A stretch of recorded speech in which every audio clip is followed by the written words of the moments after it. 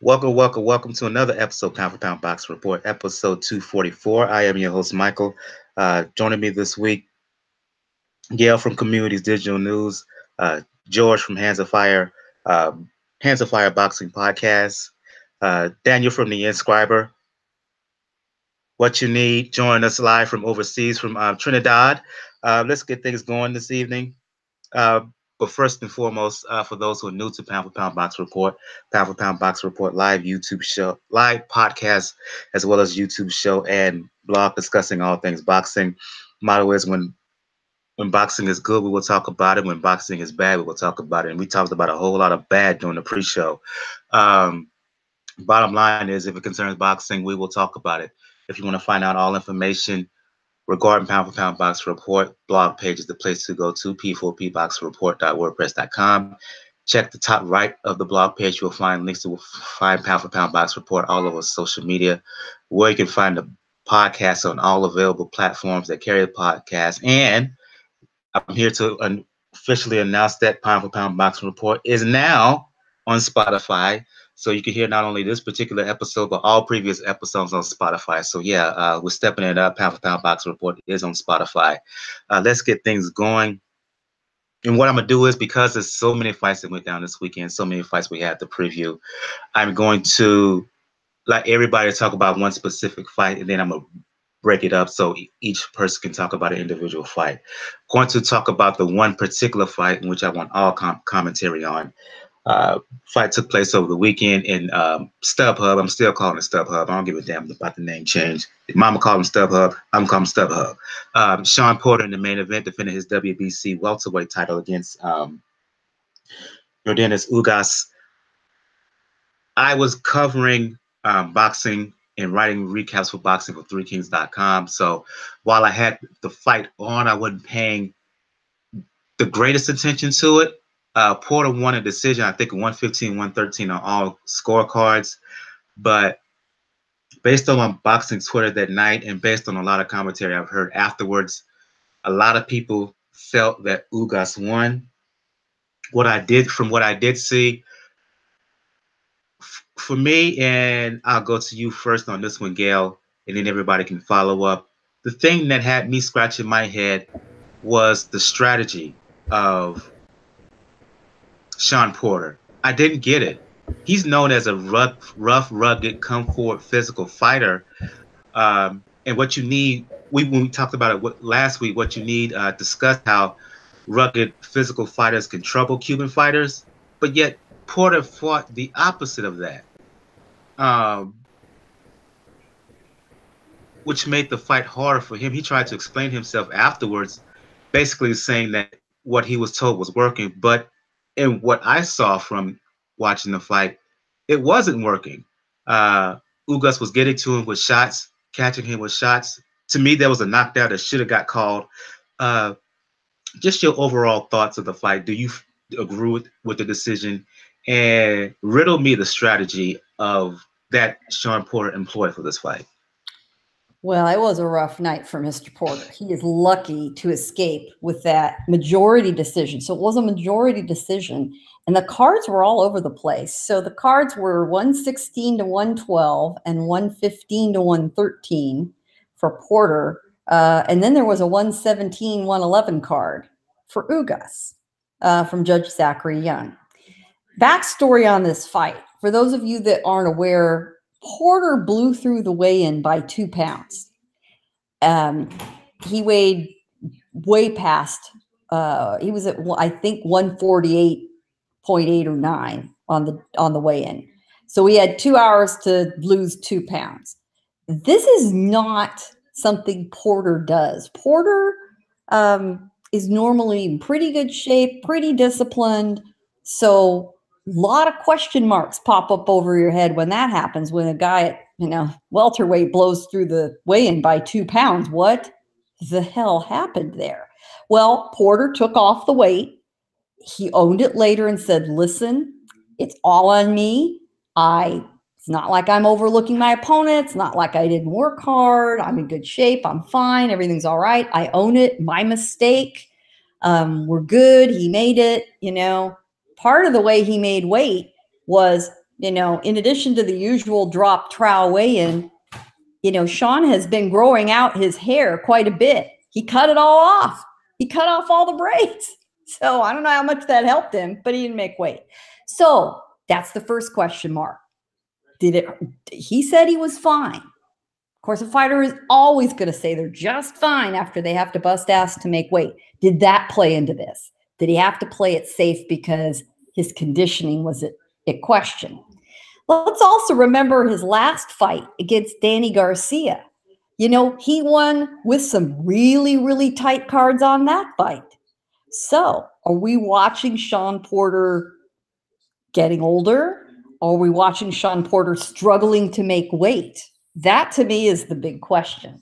So Porter later said that his father, Kenny, who trains him, directed him to fight this way, directed him to box.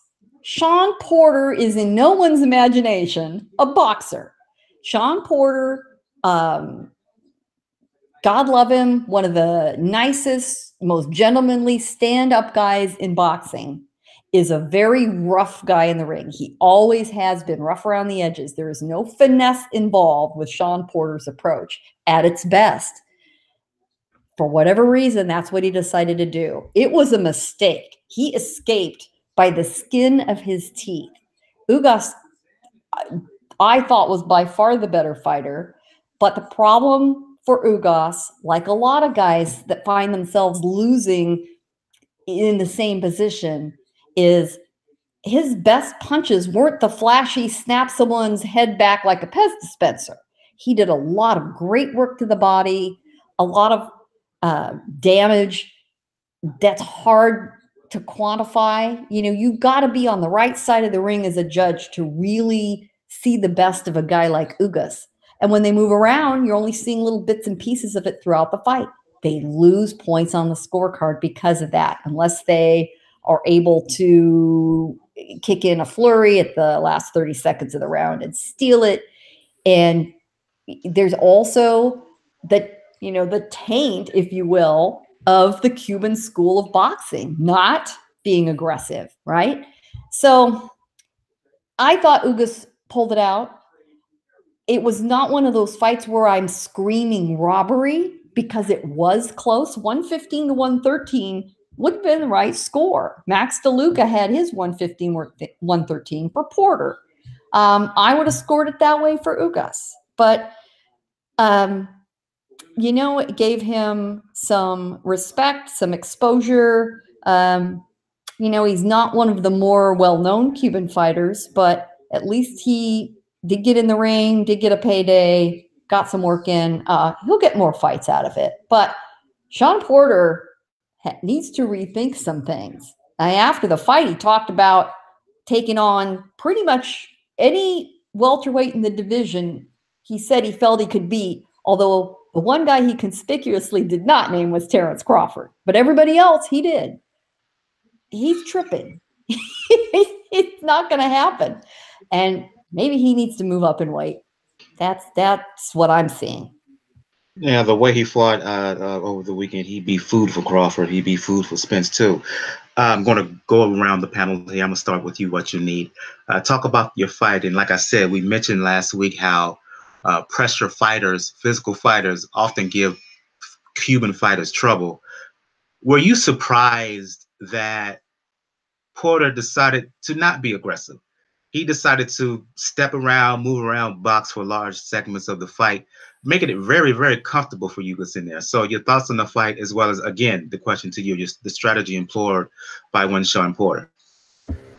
So I wasn't surprised after I saw what the style that Ugas actually employs. Ugas, there are some Cuban fighters who actually are pressure fighters. So Ugas is more of a pressure fighter. I didn't realize that. And if you look at all his punch stats before and even after the fight, his punch stats show that he's a body puncher. He's really good at placing body shots. If you notice, he was landing the liver shot really well and easy on Porter. So that's why Kenny Porter chose to box him and to stay on the outside. But because they have a shorter reach, they have to go in and out. So Porter worked off his jab, you'll notice that Porter was very successful at jabbing Ugas at the right time. But I critiqued Porter. He could have done more. I critiqued Ugas. Ugas could have done more. Now, the reason why Ugas couldn't do as much as he wanted to is because Shawn Porter was so quick, one. And two, Shawn Porter kept on changing up the looks. His style was different. He was moving around the ring sometimes. He stayed planted and then suddenly just shotgun jab on him, you know? So Porter, the thing that I didn't like about Porter was his unnecessary movement at times. He would move around the ring just unnecessarily, where he could have just stayed in front of Ugas and just jabbed him because Ugas wasn't going to come forward. Ugas was confused by what Porter was doing, so Ugas stayed put instead of coming in on Porter. Usually Ugas will pressure a guy. You know who's cut something like Ugas, and it's a Cuban boxer? Sullivan Barrera's kind of like that, but there's another guy that faced Jean Pascal. I don't know if you guys remember him. I forgot what his name is. It's a great fight with Jean Pascal. Some people thought Pascal lost that fight. It's a Cuban boxer as well. And Ugas reminds me of that style, where the guy, he keeps his two guard in front of him and he's coming to you, right? So by and large, I thought Shawn Porter won the fight, and mainly off of his jab. He was out jabbing Ugas a lot. On the inside, Porter was kind of wild. Ugas was more the guy that was landing the better shots, even though Porter did land a couple good shots inside. But on the outside, Porter really was doing better than Ugas. Once Porter stayed on the outside, dipped in, and then got back out of there, he did better. Also, it would have been rather stupid for Porter to remain on the inside. If you notice, Ugas is physically the stronger fighter in that fight. He's the one hitting with the harder shots and everything. So from the time I saw the weigh-in, I was like, you know what? Yes. Thank you very much, Gail. That's the name. Uniski Gonzalez. Anybody remember that guy? Yep, Uniski Gonzalez. And yes. That was a razor close fight. He lost to Pascal in that razor close fight, and then he fought, of all people, Vyacheslav Shabransky. And right. He lost that one by a razor thin decision, and honestly, he should have won both of those fights. It was a toss-up. You could have gone one way or the other, but they favored the upcoming guy. So that's the kind of fighter, kind of like, not exactly, because Ugas has a lot more skill in terms of how he boxes and everything, but that's the style that Shawn Porter was going up against. So it would have been stupid for Shawn Porter to go against this stronger guy on the inside, as well as try to, and then Porter's not the most accurate boxer in the world. He has a pretty decent jab, but he doesn't, Ugas would have killed him on the inside. So he was in and out, and then he would box and just kind of go around in a circle. So his dad realized, you know what, because their plan was to box Ugas, break him down, and then crash him in the end. But the father realized, you know what, that's not even going to make sense to do. So they just boxed him on the outside. If you look at Porter's face, his eyes were all kind of bruised up. That's to tell you how powerful Ugas was. So, yeah, that was not a fight where Shawn Porter could stop Ugas. No way. Too strong, too good on the inside. So he had to box him. That's why the strategy was that. And it's a good strategy, in my opinion. I just thought that Porter could have done more. He could have gone to the inside a little bit more. But I think Ugas hurt him in, I can't remember which round. He hurt Shawn Porter in a round. And Shawn Porter was like, you know what? I think I'm staying on the outside. And then he just started to circle Ugas and go, like, he started to go as far away from Ugas as possible. I don't know if you guys noticed that. Like, he would use the entire ring to avoid Ugas, which was pretty interesting. And he would come in at certain points. So I think Ugas was strong enough to hurt him. And he did the wise thing by just boxing him on the outside, coming in on the inside sometimes, using his speed and landing shots, and then leaving, getting out as quickly as he could, you know? So I think that's the plan. George and Daniel, your thoughts on what went down? Well, to start off, I think Porter won the fight. I do have a habit, though, of at least initially watching a fight, I don't score it. And just just initially I did this for some reason. I don't know. I don't have the nerve really to actually just do it. I'm too mixed into the fight to really do it. I can maybe go for the first 4 and pretty much after that I'm lost. But again, and even after the rewatch, I still felt that that Porter did win the fight. And like you were, at least to the original point of your question, is this the strategy that was employed by Porter was very questionable. And it actually I feel like all of this really pieces together, even with what Gail was mentioning as far as the strategy on why they're even doing this in the first place. For starters, I'll just talk about the fight and I'll get into at least why I think it's all tying together. The fight overall, like you mentioning, Porter tried his best to stay on the outside. And with the length that Ugas had, it was just always going to be a problem. That length, he was consistently losing the jab battle, and that's what I think a lot of those lacerations on the eyes were really from. At least the bruising was just the consistent jabbing, and like you were mentioning what you need. I think he was really just reeling some. At least the punches he was landing weren't what he always was fancying wanting to get, but he was just landing at least what he could for whatever angle that he was at. And they were just all really somewhat thudding shots, just almost heavy-handed, and created a reaction for Porter almost all the time. And what he was struggling to do was trying to go in and out. But I found it strange, though, was that even when there was times that he would get caught up a little bit, and as a fighter, naturally, when you get caught with a couple of shots, you're like, wait a minute, you just want to go for the exchange. Like, wait a minute, you're not just going to hit me like that, and you're going to get caught with something. And he was actually doing pretty good, and his best moments were when he was inside. And again, it just part of that whole strategy. He did his best. He got inside, he got hit with a couple of shots, and then he went again right back into to boxing. And like you were saying, what you need, he would pretty much run across the whole other side of the neutral corner. Almost like as far as a whole reset to deal with it. And I found it just incredibly strange, considering that's not the Porter we known. We've never seen him necessarily try to, really go for a strategy like that. And there's a reason that's the whole phrasing of a boxer puncher, is because while you can be a banger, you got your fighters, and it's not nothing new to see punchers employ a boxing strategy and actually be successful. I mean, we see Gennady Golovkin put a master boxing performance really with that jab, more or less, against David Lemieux, and plenty of others. I mean, I can really just dig up a bunch actually now I'm thinking about them, but there's times where that works. There's just some fighters that just don't have that ability to go beyond that. And I think that goes into the point of the whole strategy being suggested in the first place by his father. I feel like people, and I don't, this is, I wouldn't say too far from my own assessment, but feel that Porter is someone who's more or less holding the title for someone else who's, really for someone more or less on the come up to looking to take that. And I think they see that as just because he's just a sloppy looking guy. And I know countless guys who watch Porter and fans that are just really frustrated by him and his aggressive style, often really even hampering his own chances really with his own attempts trying to, go on the inside. And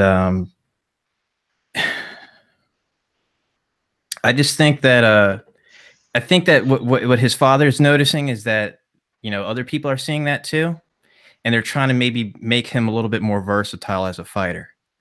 And maybe this was the camp where I guess they were maybe experiencing with that. And even with, if you noticed, a lot of the reaction, I just was noticing just a lot of behavior in that fight, a lot of uncertainty with Porter, especially after the fight. Right away, I mean, he looked right at his corner and it was almost like the look that he almost gave to his dad was like, you see, I told you this strategy wouldn't fucking work. Like, why look how close this fight was? And I don't feel it was necessarily that close, or at least comfortable with this win because we did this. And I felt like that's, I don't feel like that's something, I guess, just under the surface. I don't have any sourcing on that at all. But it's just something that it just seemed to be highly noticeable. Credit to you guys, though. I know he was at least a good come forward fighter. I felt like, if anything, his stock maybe grew just on the perception of him just winning the fight. So I guess there's winners on both sides. To your last point, we may see. It seems like that you're saying that Porter may have been at odds with his dad coming into the fight, and then furthermore after the fight. Like you said, you don't want to read into that. For me, the questions about that, George, that would tell after his next fight if he struggles again. Yeah, I mean, and that's again, it's a characteristic that because he's so professional, and he's a darling for PBC. They love having him, for their color commentator, and he's a great face. He's a great guy, and he actually could see a little bit of frustration even too. If you notice, there was like a moment after that weigh-in where he's kind of he's kind of like berating a little bit. It's like the most emotional I think I've ever seen him. Where it's like, look, you guys need to stop looking into this. This is all my fault. There's nothing else. There's nothing this going on or chats going on or whatever. This is on me. I didn't, it was just a mistake that I made. I didn't take my obligation serious and whatever.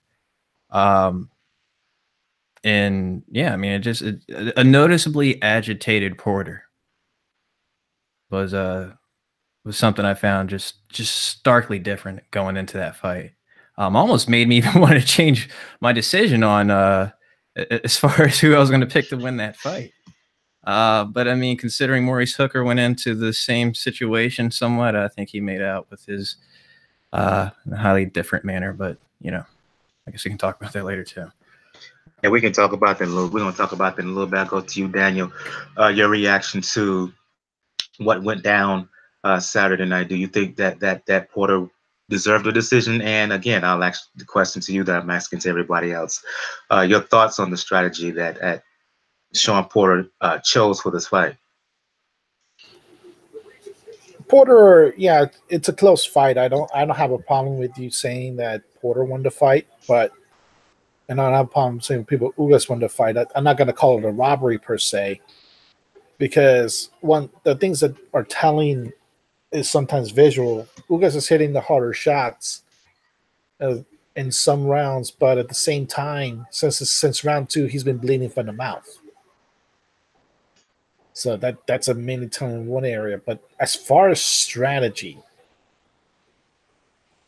I don't know if they tried a little bit too much to try to think, oh, it's a Cuban fighter, I'll try to outbox the boxer and then just win because I'll put a little bit more pressure afterwards.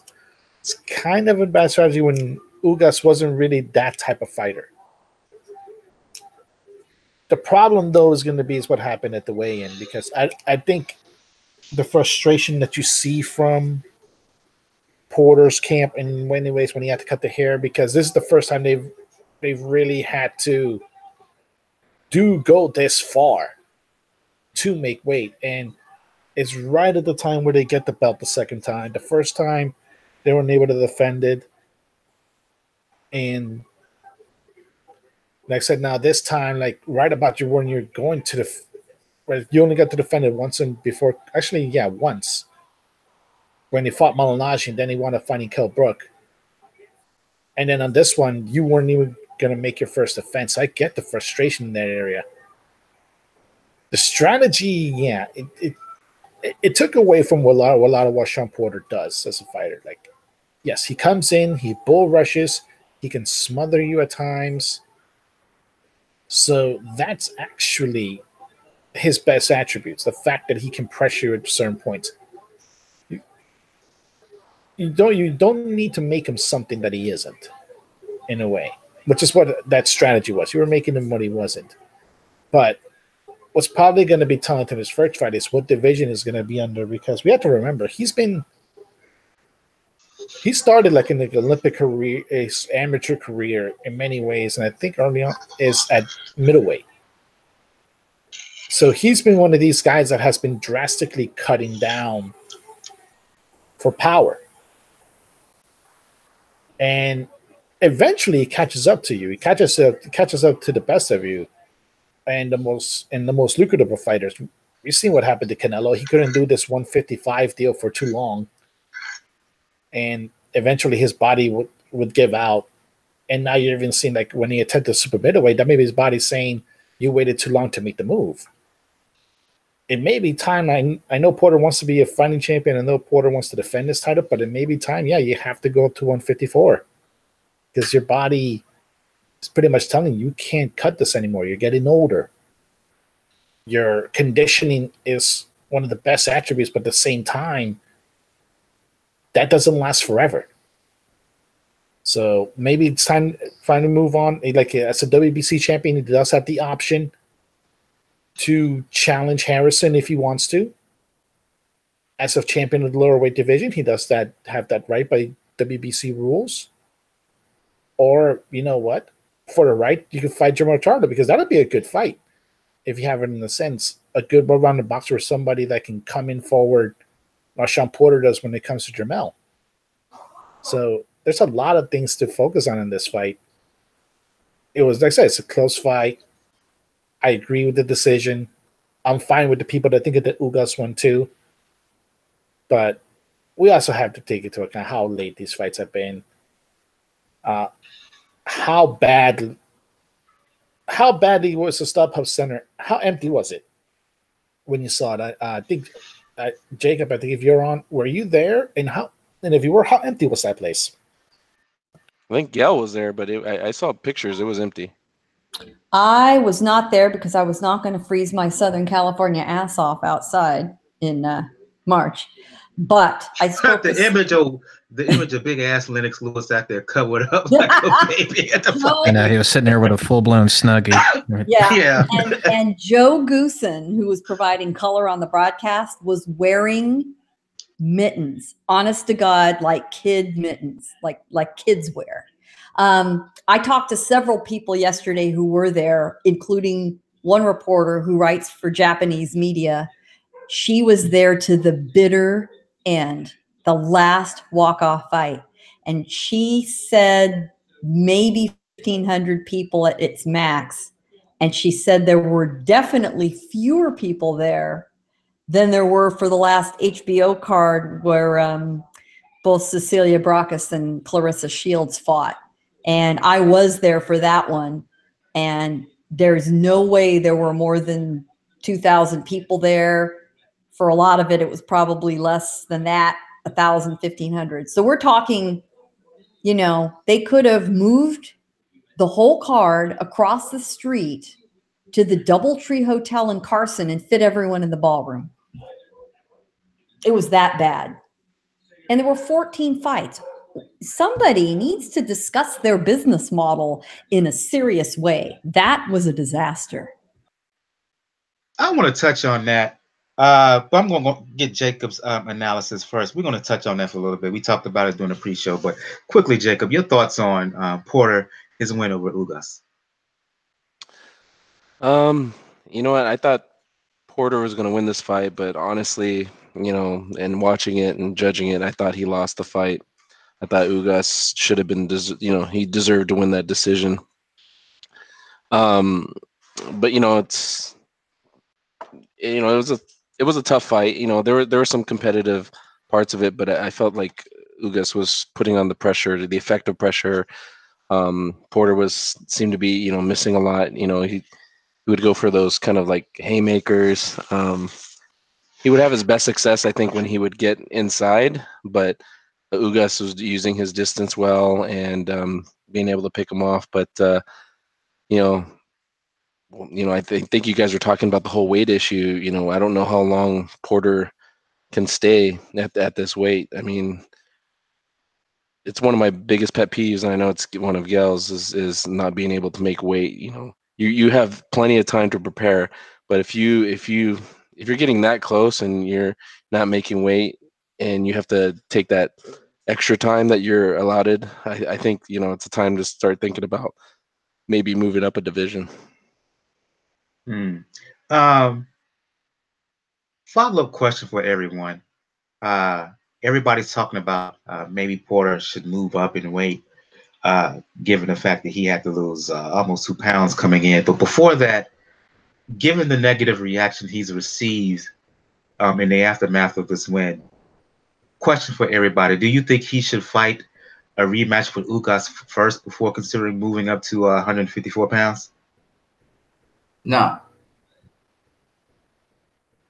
No. No. I think Ugas deserves a rematch. I just don't think it's going to happen. Yeah. I don't think he deserves a rematch because, as I said before, I thought Porter beat him, and clearly, in my opinion. And also that 12th round so-called knockdown, it wasn't a knockdown, in my opinion. Ugas hit him in the back of the neck, the back of the head, after Porter had blocked it. Yeah, that I agree with. That did not seem like a knockdown to me at all. I think Jack Reese made the right call. And honestly, it wouldn't have made that much difference in the fight. I think people are rating Ugas highly because they expected Porter to go in there, beat him up, and get him out of there. I think that's happening. And I think, honestly, I don't think Porter should have stayed in the pocket too long with Ugas because, as I said before, he was landing good liver shots, good body shots when he could. I thought Porter should have got in there, do his thing, get out. So a shotgun jab, followed up with a body shot or some kind, and get out. That's how I tell you, Ugas is strong. He's like Yordenis Gonzalez, man. Going to touch on this topic before we move on to other fights. We were having a discussion before we started things. And Gail, you disclosed some issues in terms of the finances, in terms of pay scale for the entire card. Could you touch on that right quickly? Because I can't get this out of my head. The disparity in terms of who got paid the most on this card, who got paid the least, and the folks who got paid the least got paid the least in a ridiculous amount that I found offensive. Yeah, it really was offensive. You know, these guys work harder than nearly anyone in sport, and that's part of the reason that we're all here watching. The purses were listed by ESPN's senior boxing writer and probably the most senior boxing journalist in America, Dan Rayfield. They were no surprise, and he frequently does post the purses. So he did the other night, and let me pull this up, which I'm scrolling through to take a look for. I will read the purse numbers, and I have to admit I was absolutely shocked. So here we go. All right, so the official contract purses. Now that doesn't necessarily mean that's the only money they made if they've got a side promotional deal or a cut of the tickets and so forth. And usually that means the guys in the main event or the co-main. The opponents and the guys on the undercard, purse money is usually all they get. So Shawn Porter earned $1.25 million, Ugas $300,000 as the opponent. That's a pretty normal disparity for guys in the main event when they are both don't have a title. The co-main between Ramos and Santana, they both made $50K. Now, Ajagba, the big Nigerian heavyweight, who a lot of people find very exciting, very interesting guy on the come up, FA made $8,000 to fight Amir Mansour, a well-known name, particularly in Southern California, who is on the decline of his career. And pardon my dogs growling about this; they're pissed off too. Yeah, dogs are offended. Yeah, they are. They're boxers. They're offended. Mansour, interestingly enough, made $25,000 to fight Ajagba, and that was a pretty quick $25K since Ajagba blasted him. Then we get down to the fight between Damian Vasquez and Juan Carlos Payano. Most of you saw Payano get knocked out viciously by Naoya Inoue in the World Boxing Super Series. Fine, he lost badly. But let's remember, he was just considered worthy of being in the World Boxing Super Series. So Vasquez made $15,000. Payano made $5,000. This is a guy whose last fight was in the World Boxing Super Series. Then we get down to Robert the Ghost Guerrero, who was on the card, who was a walk-off fight, by the way. He made $25,000. His opponent from Colombia, Heavenson Herrera, not a household name, admittedly, made $1,000. That is offensive. That man could barely pay his costs of training, and he gets paid $1,000. I mean, that doesn't even, he loses money getting in the ring and fighting. Jesus Cuellar was on the card, you know, a guy well known to a lot of fans, has had some, you know, downs in his career. Well, he made 40 grand. His opponent, Carlos Padilla, funny enough, another Colombian fighter, another $1,000 payday. What does that translate to? Was it two for $2,000? Was that the idea? You get two Colombians for $1,000 each if you buy them both? How much is $1 worth in Colombia? What the hell? And actually, Herrera, the Guerrero's opponent, he trains in Florida. He didn't come from Colombia. Padilla apparently does train in Colombia. I don't care what the exchange rate is. You cannot tell me $1,000 US is a fair price for anyone going into a fight like that. Doesn't some of the blame, though, go to the fighter for taking that money? I mean, they don't have to take it. Well, true. Or the manager for not being straight about what the money was. Or they're just so eager to get a fight, they agree, and they get up here and sign the paperwork. And it's, oh, how much am I getting paid? And that does happen. How soon did Padilla get knocked out, though? Yeah. Well, yeah. But still, $1,000 barely covers your costs, especially if you're coming in from out of the country. Yeah. Do you think, though, that it has something to do with getting a chance to get on a card, and maybe they don't get paid a bunch of money, but if they upset that person, then that can lead to, you know, other money? Because I'm looking at this guy's schedule. I mean, his record is 24-17, but in 2018 he had 3 fights. He's had 2 fights this year. So I mean, he's very active. So well, and that's those kind of guys do get fights because they're all over the place, and he's probably also getting paid to spar on top of that. You know, that's hard. It's really sparring money he just got. Pretty much. You know what? Pretty much. That is pretty much true. But I know sparring partners who make more than that. Got covered. But, you know, part of the problem is there were 14 fights on that card. 14 fights. That's a lot. 8 of those 14 fights were walk-offs after the broadcast. That is very poor planning. Let's just put it that way. That's too many fights. That's too late. Those guys are having to wait around. It's cold. That's not good for them at all. And who the heck do you think is still in the seats at 11 o'clock at night on the West Coast watching these guys? Maybe their team, maybe a few family and friends. It's just not a way to do business. I'm offended for them. Yes. I just say though. Yes, it's a free country. I get it. They can say no. What I would say though, Gail, is if you look at their records, right? I mean, how do you pay them handsomely for a record like that? Like Padilla, he's basically what is he? He lost the last 5 fights he had fought. Yeah. And no, I get it. On top of that, he has a record of 16-10-1. So I mean, the dude's trying to get a paycheck to live. So yeah, but the problem is I can't. This guy's a big name. And so you get a name on your resume, maybe that helps your pay increase as well. Well, maybe back at home it does. But how in the world? In the second round. There's no way you can make a profit on that. I can't see how they're making any money. I mean, maybe you are right. It's a loss leader for them.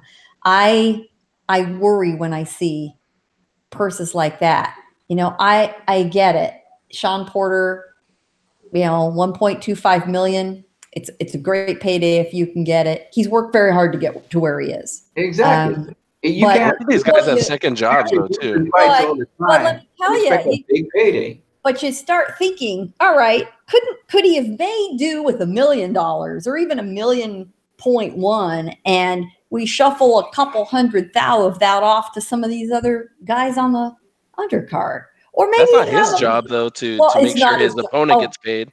Absolutely not. And part of the deal is you get to this point and you negotiate. And Porter's a draw. He's the one. Let's face it. Porter is the much guy of a draw. 1,500 people. Well, right, but he is the only reason most of those people went at all. The few that did. Most people thought, nah, I'm staying home to watch the card out of New York, which we'll finally get around to talking to, folks. I promise. Oh man, well, this is the part of it when I get what you need to argument. Yeah, they're not exactly undefeated like blue chip prospects, but undefeated is overstatement. No, that's what I mean. That's when they're not these prospects that are hot coming up. Then if we got to pay them, but I'm sorry, $1,000. I know for a fact that there's no excuse for paying Payano that little. Given he was just the world champion. Wait. Payano is a different story for real. No, but let's put it to some of these fighters. For me to fly to Bolivia to see my family, that's over $1,000. That's about the average flight that you got to do from the U.S. to South America. And you're paying a guy less than what it makes for him to just to fly here. That's insane. I know, they take care of the tickets and stuff, but that's insane. I'm sorry. Like, you have to find a better way to put the arguments. And yes, it's not Shawn Porter's job to split his purse. Boxing's a mercenary sport. You have to get what you can get. But that's a model. And on top of that, 14 fights. That model is unsustainable. Like, Heyman is burning through the cash that Fox is giving him right now almost as quickly as he's burning through the cash that Wilder and Reed gave him. The model is unsustainable. Well, maybe it's not unsustainable, though, if these guys keep on taking these little paychecks. Because they're the ones taking it. And it must be. I mean, if you have guys that are taking $1,000 paychecks or, and you can fill up a card, I mean, okay, that is, in a way, is a sustainable. It's sustainable if you can. No, it's sustainable if the gate is right. If the gate is full, like look at the crowd. But look at the crowd. That's for a minute, right? You're saying that they may have paid the fare for them to come through anyway, so they still get $1,000 in their pockets. That's what I'm saying. It doesn't seem like it's $1,000 they robbed them, but it looks like it's $1,000 they actually get in their hands. So in a way, these guys who would never have gotten that chance with their record get a chance to face a no name. On top of that, get a little pocket change. I can't say anything for Payano. Payano, I honestly, I don't know why he's getting paid so little. Exactly. It's something that has to be fixed. Listen, it's something that has to be fixed in a way where I can agree with it if it's a packed house, because you can make much more on the gate. You get more under the table money from the gate. But when it's a half-filled StubHub Center, think about that. The StubHub Center was not even half full. That's not even half full. That place holds like maybe 8,600. And, if there's 1,500 people there, that's not even close to half. Yeah. So that what did I tell you? Like, that game was terrible. That, for all intents and purposes, I would not be surprised if that card turns out to be a business loss. Like, the main thing that's saving them is the fact that 2 million people were watching it. So that saves them in the money revenue, but the gate revenue is what it's a lot of times. There's a lot of fighters and entertainers. That's what they count on most of anything. It's the gate money. What they should have done, though, is they have another card there in April, early April. I think Danny Garcia and Granados, they should have combined those cards and, for whatever date in March or April. And then, they probably would have done better numbers. But that card's probably going to end up having 14 fights on it, too. Quick word on this, George, before we move on. Just a reconfirmation on how much did Mansour make? 25. Mansour made $25K. Ajagba made $8K for that fight. That's why Payano getting 5K just don't make no sense. That's what I'm saying, and it goes to show at least how Mansour just keeps showing up on Fox as many times as we've seen him lose, and still get these opportunities. I mean, and that's who grosses more. I mean, and that fight took place what was it? Middle of the day, I believe. I don't think there was anybody even in the crowd. I mean, yet there wasn't many people to show up when the event, at least the main event, took place as is. But I mean, it almost had that like 4 p.m. undercard feel. Yeah.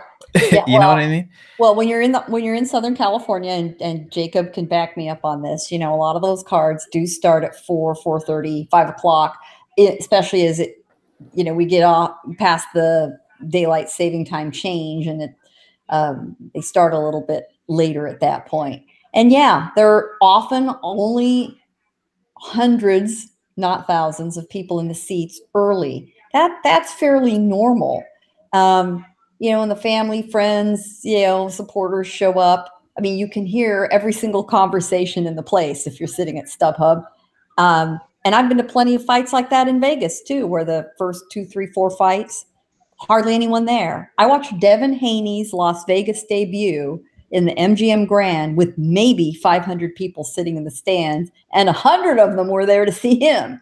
So I love that. Honestly, that's one of the most charming things about being ringside at a card, is to go in there when it's practically empty and see these guys. But when you're getting down to the main events and the televised events, and there's nobody in the stands, and they've got to play around with the camera angles so it isn't so obvious that the stands are they got to turn out the lights and it's the lighting. That's the failure. That's the failure of the promoter. Right, man. Cold, man. It's biting. Oh, it is. It's, you know, and everybody laughs about us, you know, being such punks, weather punks out here in Southern California. But by the time of the main event, it's in the low 50s. That is too cold. That's cold for those guys. They got to be plenty warmed up, right? So who knows if that affected Porter? I mean, he trains in Vegas. It's, you know. Yeah, was there more people at the top rank Scott Quigg, Oscar Valdez fight when it was raining? What? There was, and it was pouring. It was pouring rain, but people, you know, probably about 2,500, 3,000 people stuck that one out. And a lot of people went upstairs to the standing room only area because there was cover. Most of the media hightailed it up to the photographer's perch. There's a pretty good covered press section. A lot of people went up there, but a lot of folks just said, you know, F it. It's raining. That's the deal. They handed out free clear plastic ponchos.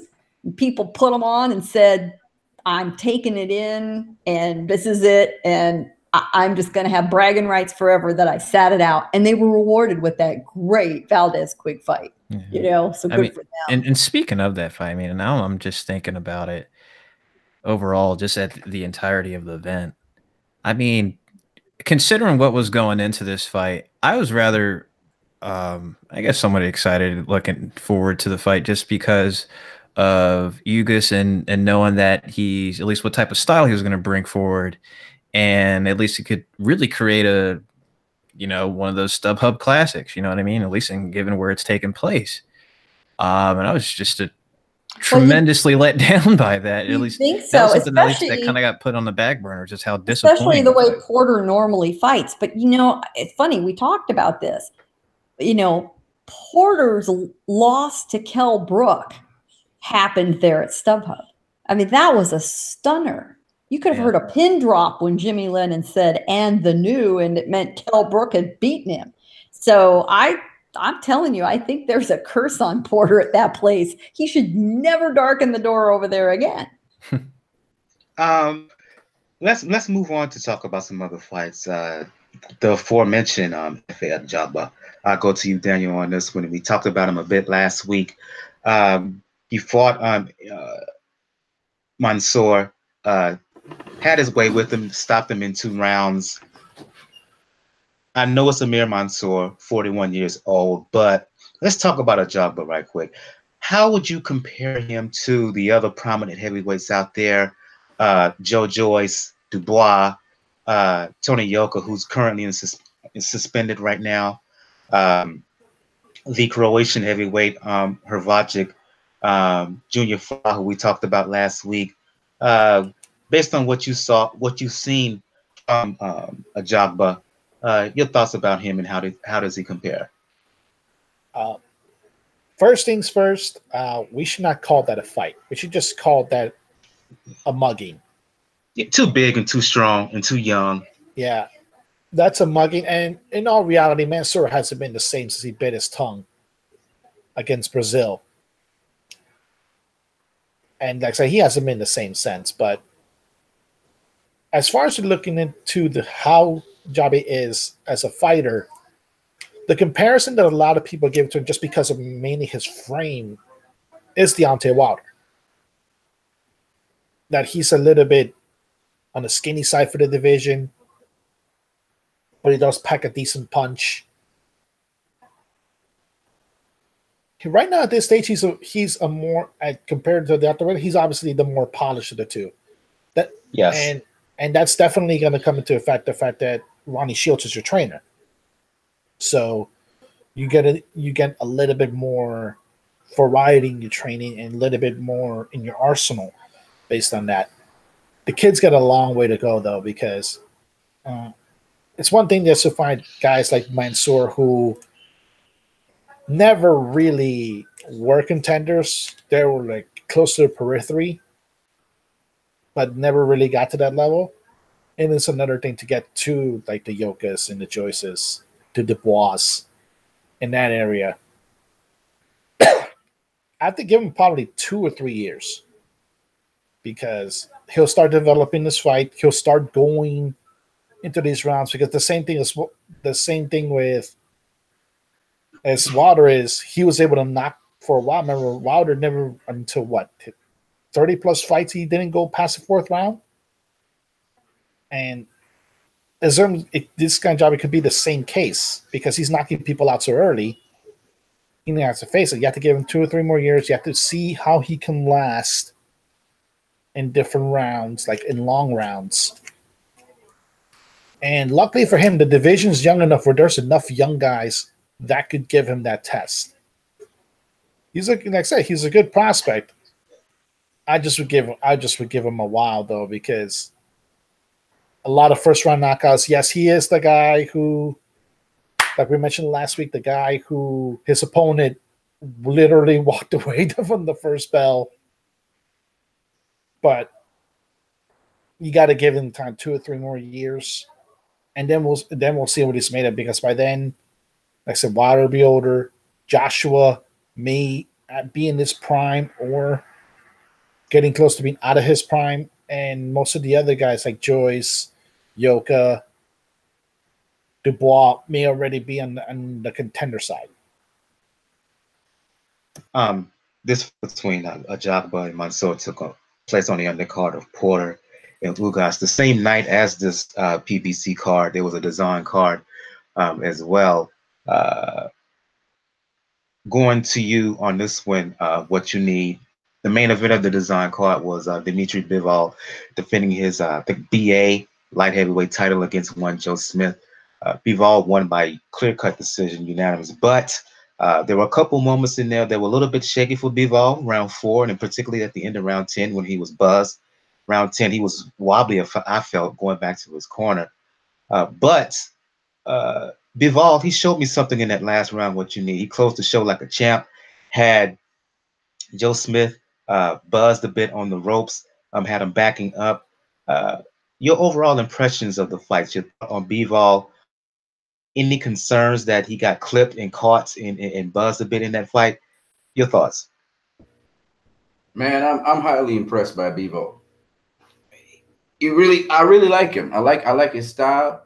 By the way, he also hurt Joe Smith. That's why Joe Smith started backing up. Yes. People remember that in the 9th round, he caught him with a left hook, and the dude was going down, and somehow he managed to stay up. And then he caught him in, I think, 8 rounds, 8 and 9 by way of left hooks. And like I said, he showed and what he did in the last round as well. He hurt him again. I think from round 1, he dictated the pace. Joe Smith was the guy that threw the first jab and stuff. But then Joe Smith realized when Bivol started landing those combos on him in the first round, I think he realized I can't just walk through this guy. But he did let it loose in round 11. And then some of round 12, he really tried to go at Bivol. And Bivol just let him, he was just letting him, slip in and done. And then Bivol just crashed him in the final 30 seconds of the round. He just started crashing him, And I felt like, this is just a feeling, I felt like Bivol could have gotten him out of there at any time if he wanted to push the action. But I think he wanted to be more intelligent, play safe. He was the smaller fighter in there, right? He really is not that big a light heavyweight. So he got clipped in the 10th, I think it was, the end of the 10th. And, yeah, he did stagger to his corner, and he realized that. And Joe Smith realized that, too, and went for gusto in round 11. But Bivol got good defense and stuff. And so, but no, I wasn't concerned for Bivol because he's very smart. And what he was trying to do at a certain point, even though he was initiating, he was first or most of the time, he was trying to get Joe Smith Jr. to open up so he could clock him. But Joe Smith Jr. tasted something in round 1 and he was like, nah, I ain't doing that. so because Joe Smith, he was too slow for Bivol. You understand? He was way too slow. Bivol, the way how Bivol punches is what I like. I find he's even smoother than Lomachenko. He is so natural with the punches.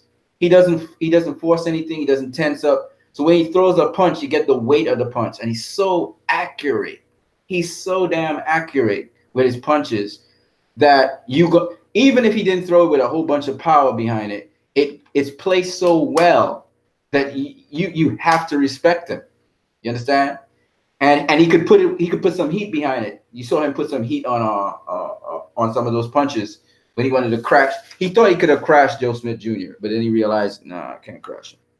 He got sloppy against the ropes. That's why Joe Smith Jr. caught him with that wing and right hook at the end of the round. He got a little sloppy, because he had to stay focused straight through the fight, But yeah, I was impressed by Bivol. I am impressed by him for a long time because he's not a guy who has one punch knockout power. He uses his boxing skill to actually get you out of there. He breaks you down and he gets you out of there. So, and he has these unusual combinations I've never seen before. So I really like what he did. I like how smart he is. It's the same thing he did with Pascal. He didn't try and go with a war at Pascal. Pascal was trying to set traps. He didn't bite it. And the same thing with Joe Smith Jr. He won't just bite it. But once you let your guard down or you finish throwing a punch, he could hit you a 3-punch combination because you're open in various spots on your body. So he can hit you a left hook to the body. He could come back with a right hook to your head or a right hook to your chin or overhand right across your guard or across your jab. I like how he puts these combinations together. He hit you a 3-punch combination and all of the on accurate combinations to accurate spots on your body. I never quite seen that before, And I like how, and there's another thing I like about Bivol. Bivol will just touch you. Like he's not a guy who would put his full weight behind a punch all the time. Sometimes he just touch you with a punch, just to say, I can hit you here. And then the next time he can put some oomph behind it and hit you hard so you feel it. So every time he now touches you, you feel you're wincing to make sure that you don't get hit. So even a touch feels like if he's hitting you hard. So you respect him that much. At the end of the day, it's very psychological. So I really like. In short, he varies the intensity of his punches, so it makes it hard to read. Absolutely, he's all about shock factor. So when you are not expecting a punch, that's when he's going to line a punch on you. Kind of like Andre Ward or Floyd. He's not predictable. He's never predictable, and that's what keeps him ahead of the game with these guys. Bigger guys than him. These are bigger guys than Bivol. Quick follow-up question before I move on. 75 is heating up right now with Kovalev regaining the title. You got Gvozdyk, you got Brown. So there's potential to make, you got Bertabev as well. You got potential for big fights at 75 for Bivol, but he's also talked about fighting at 168, and you just mentioned how he's not a light heavyweight. You're right. Joe Smith Jr. looked the full division bigger for him. Yeah. Smith at 168, even a Canelo. Where do you think he will go? Do you think he will stay and seek the big fight at 75, or do you think if there's an opportunity there, particularly if there's money involved, for him to move down to 168? If Canelo wants to fight him, of course he's going to abandon everything and fight Canelo. I mean, that's money right there. But if not, a good 75 fight for him is Badou Jack. Badou Jack's not a big 75-pounder either. He's small, so that's a good one. I would love to see, honestly, I would like to see Bivol versus Gavordik. And I would like to see Kovalev versus, what's his name? Bitter or Brown? Yeah, Bitterbiev. Yeah, that's what I want to see. I want Bitterbiev versus Kovalev because I know they faced each other in the amateurs. I would like to see Gavordik versus Bivol. That's what I'd love to see. Gavordik and Bivol same. Okay, go to you, Gail. On the undercard here, we mentioned how Shawn Porter had issues making the weight. So did Maurice Hooker. Hooker making the second defense of his WBO super lightweight title, fighting a local New Yorker by the name of LesPierre. Well, not local New Yorker, New York transplant by the name of LesPierre. Given the struggles he had making the weight, Gail, I was fairly impressed by Hooker. He controlled things on the outside and inside. I like the body work that he employed. Hooker at moments throughout the fight. Dominant win by Maurice Hooker. Talk about the fight, but with the news of Ramirez talking about him wanting unification fights, where do you see Hooker going? Do you think after this, given this news, that Hooker will try to, and his team will try to seek a unification bout with Juan Ramirez? Well, first of all, Hooker didn't miss weight by much. He only originally missed weight by a quarter pound. Now, he missed, okay? It's, close and horseshoes and hand grenades and all that. So he did come back, after getting his 2 hours. He made it barely. Is that another indication of a guy, having trouble making weight? Maybe. But it wasn't the same sort of trouble that Shawn Porter had. I mean, this is razor thin. Hooker is still under 30, barely. He'll turn 30 in August, right? So, in his late 20s. Here's what I'm impressed about with Maurice Hooker. I have to tell you, after having seen him fight Darlis Perez in Las Vegas a couple of years ago, that was supposed to be this big coming out party for him. He barely eked out a split decision, and it was a gift. Let me tell you, it was a gift. He got his first minor little NABO Continental, this or that, Cracker Jack title. And I was thoroughly unimpressed with him, thoroughly unimpressed. To his credit, he went back and worked and worked. His next fight, he took a fight in Tijuana to just work on his craft, and he went up against an old veteran banger, and he learned. And then he fought another guy, and he learned. And then he got Terry Flanagan and pulled that out.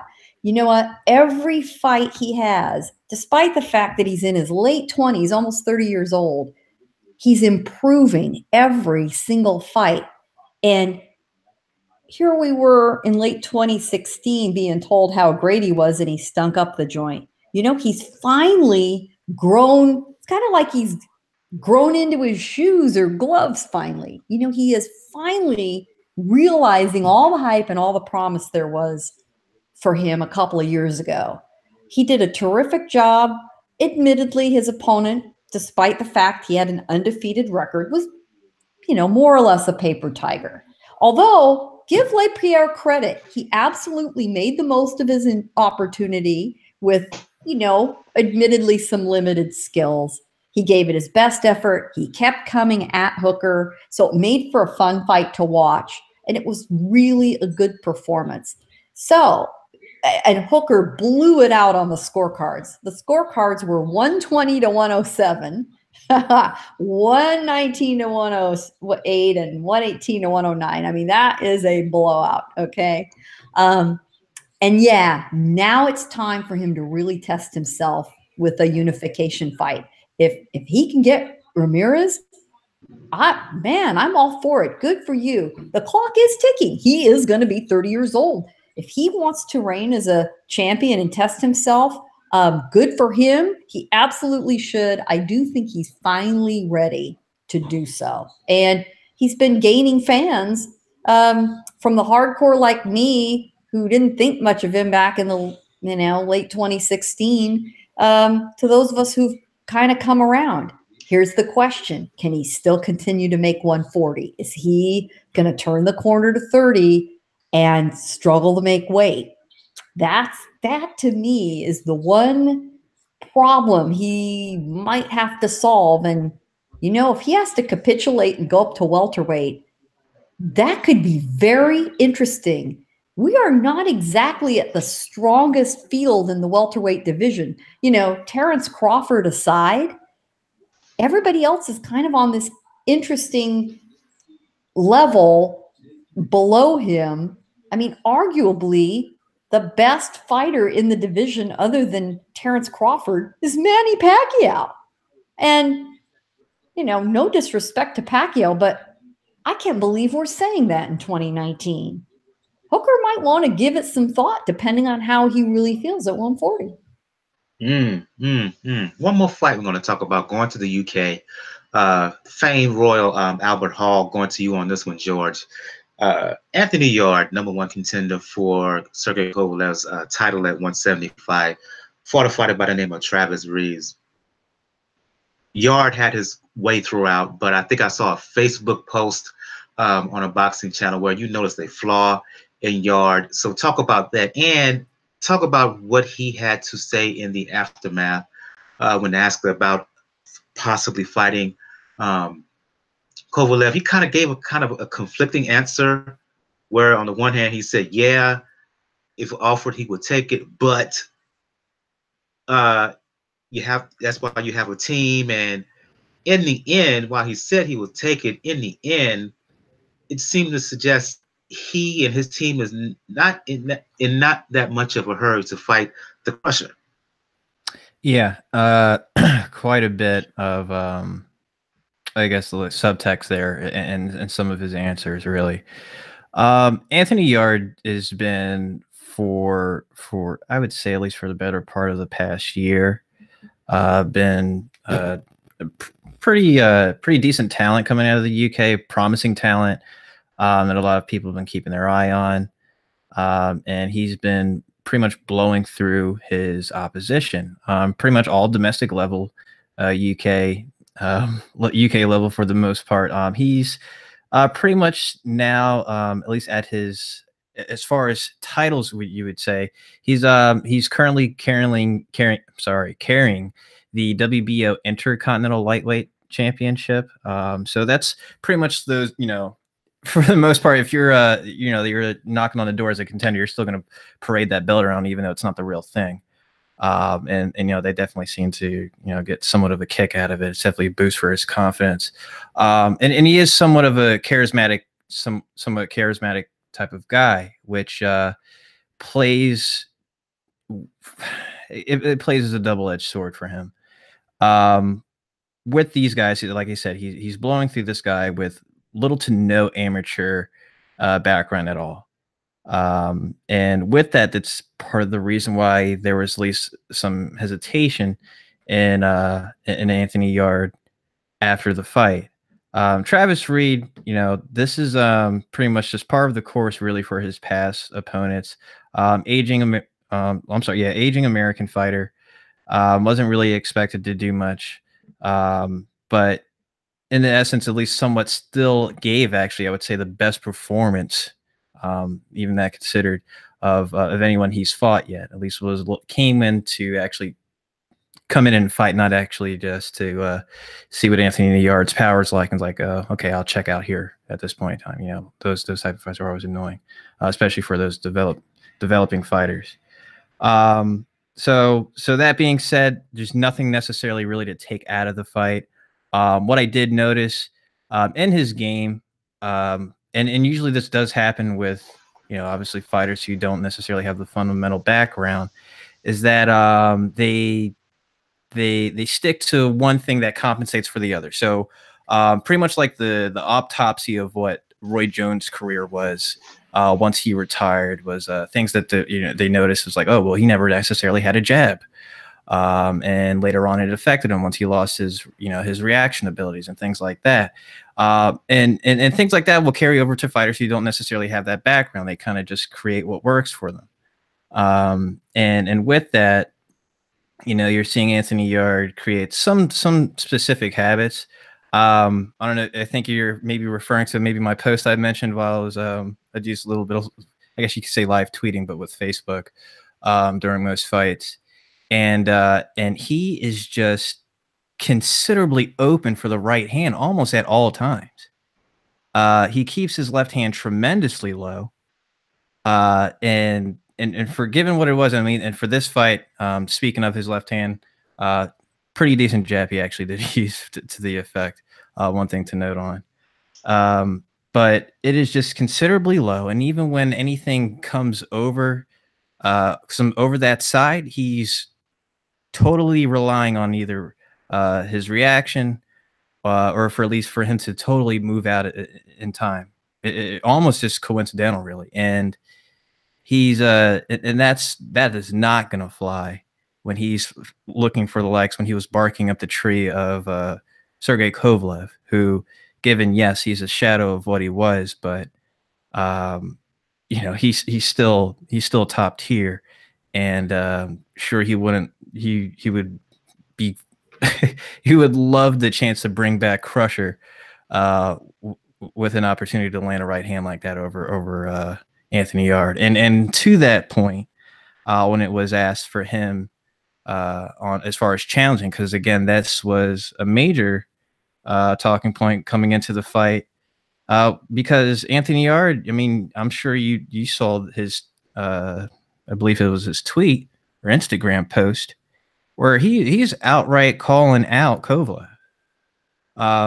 So there's the fact that he's totally whistling a different tune when it's talking about, actually, and that's the funny thing, at least to note too, was how Kovalev even got brought up into the conversation, and I was expecting, because even the reporter was given an opportunity to call out Kovalev. He was like, well, is there anyone in particular that you want to fight? Or is there anything that you're looking up to, as far as these, to stepping up in competition?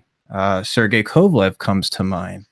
Oh yeah, that's that's what the teams are for. But if it comes, it comes. But I mean, just the passiveness that is just starkly different.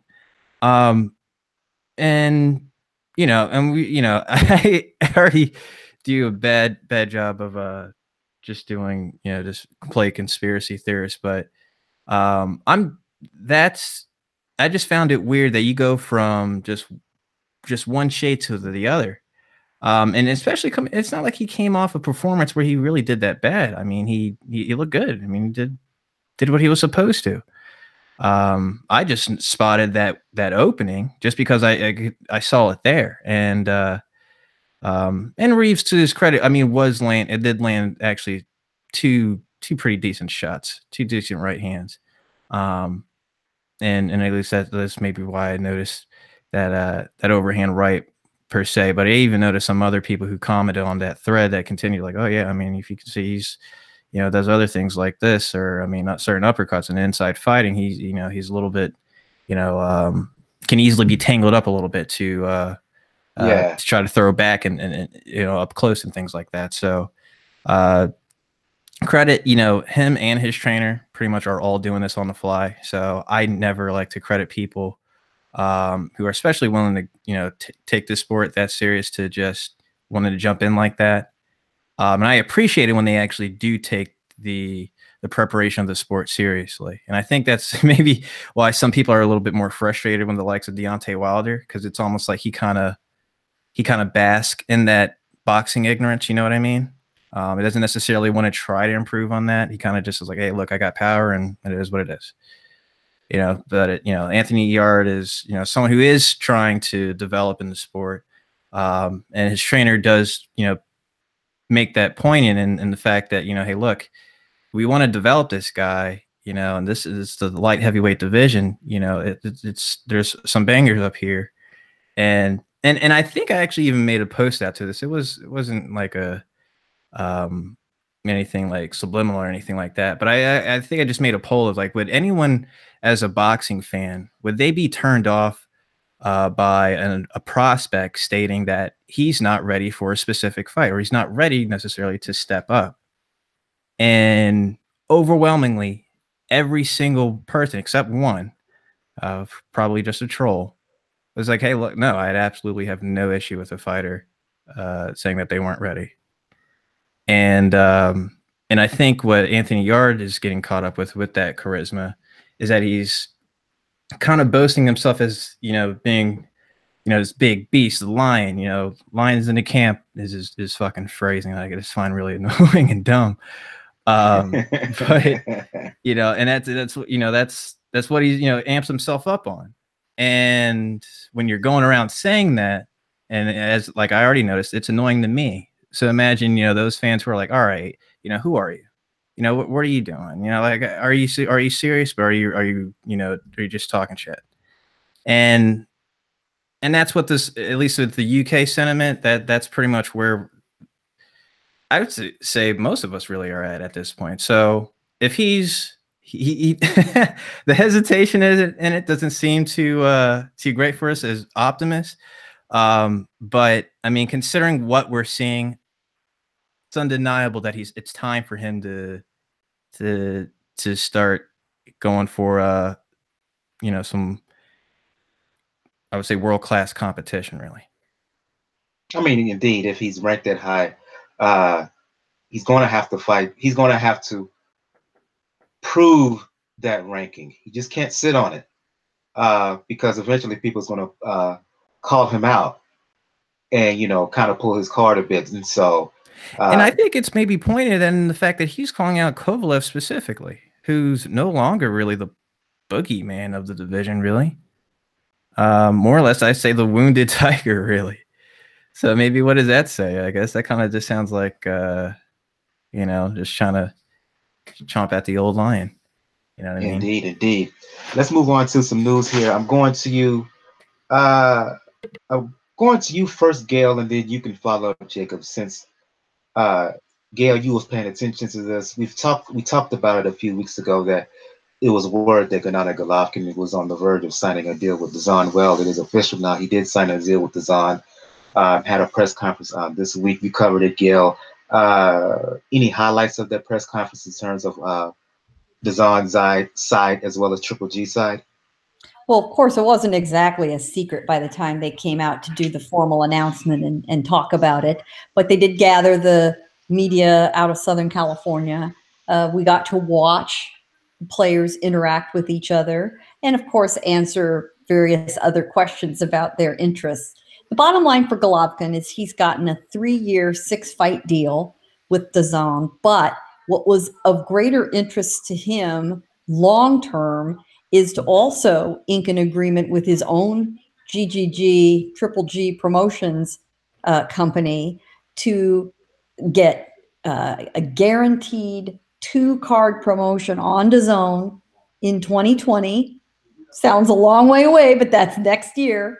So he gets 2 cards with DAZN in 2020, 2 cards guaranteed in 2021. That means he, as a promoter, can put these cards on DAZN with whatever stable he starts building up as a promoter.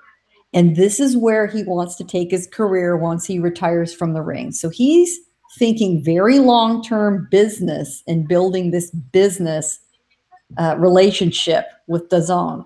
That is apparently what took the length of time for him to sign on. And as executive chairman John Skipper of DAZN said, you know, this is somebody making decisions essentially for the rest of their life as an athlete and for potentially the rest of their life, you know, beyond that in the sport. So you don't rush into that quickly. And he's absolutely right. I get it that the fans were anxious, but you're inking a deal like that, you want to take time. And we have to also remember the dirty lens that Golovkin personally looks at these deals through. You know, he went to the Olympics and got screwed out of a gold medal, which everyone readily admits now, 15 years later, yeah, he got screwed. Okay. So that's your introduction to this, you know, to the high levels of the sport. Great. I mean, a lot of people would say an Olympic silver medal is not a bad thing, but it should be gold. Then he toiled along, rising up the ranks, being promised year after year after year. Yeah, you're going to get the big opponents, and he didn't. And his promoter kept promising,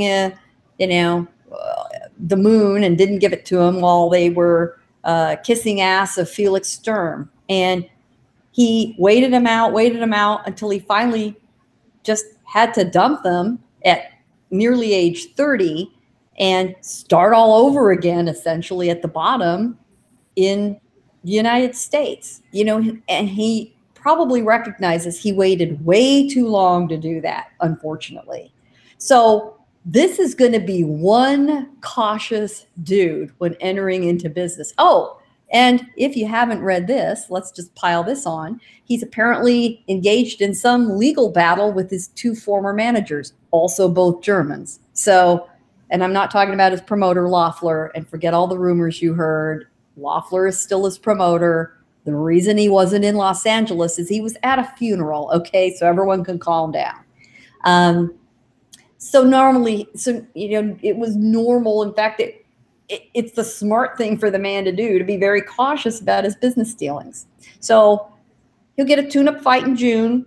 He, of course, is saying big things about, going to be a top 5 guy, top 10 guy. I'm not sure that's exactly true. There are some rumors about him fighting an undefeated Polish middleweight that none of us know in the United States. So stay tuned, but there will be a fight in June. He was going back to training camp as of today, so he'll be ready. Whether Canelo comes along in a 3rd fight, that certainly seems to be the plan. When, still up in the air. And let's all remind ourselves, Canelo does have to beat Danny Jacob here in another 2 months. And that is not exactly 100% assured. Nothing is assured in boxing. So we'll see that down the road. And certainly that was a draw for DAZN. Now, here's what's interesting. There is a lot of potential for him in the middleweight division, but I think it is entirely likely that Golovkin has a couple at least of those 6 fights he's contractually obligated to at 168. And one of the guys who's very, very interested in him potentially at 168 is Dmitry Bivol. Bivol can easily go to 168. He will do it for a big enough fight. And everyone thinks he means Canelo.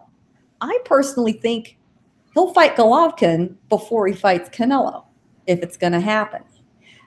It's very feasible for Bivol to do it. He has said this multiple times.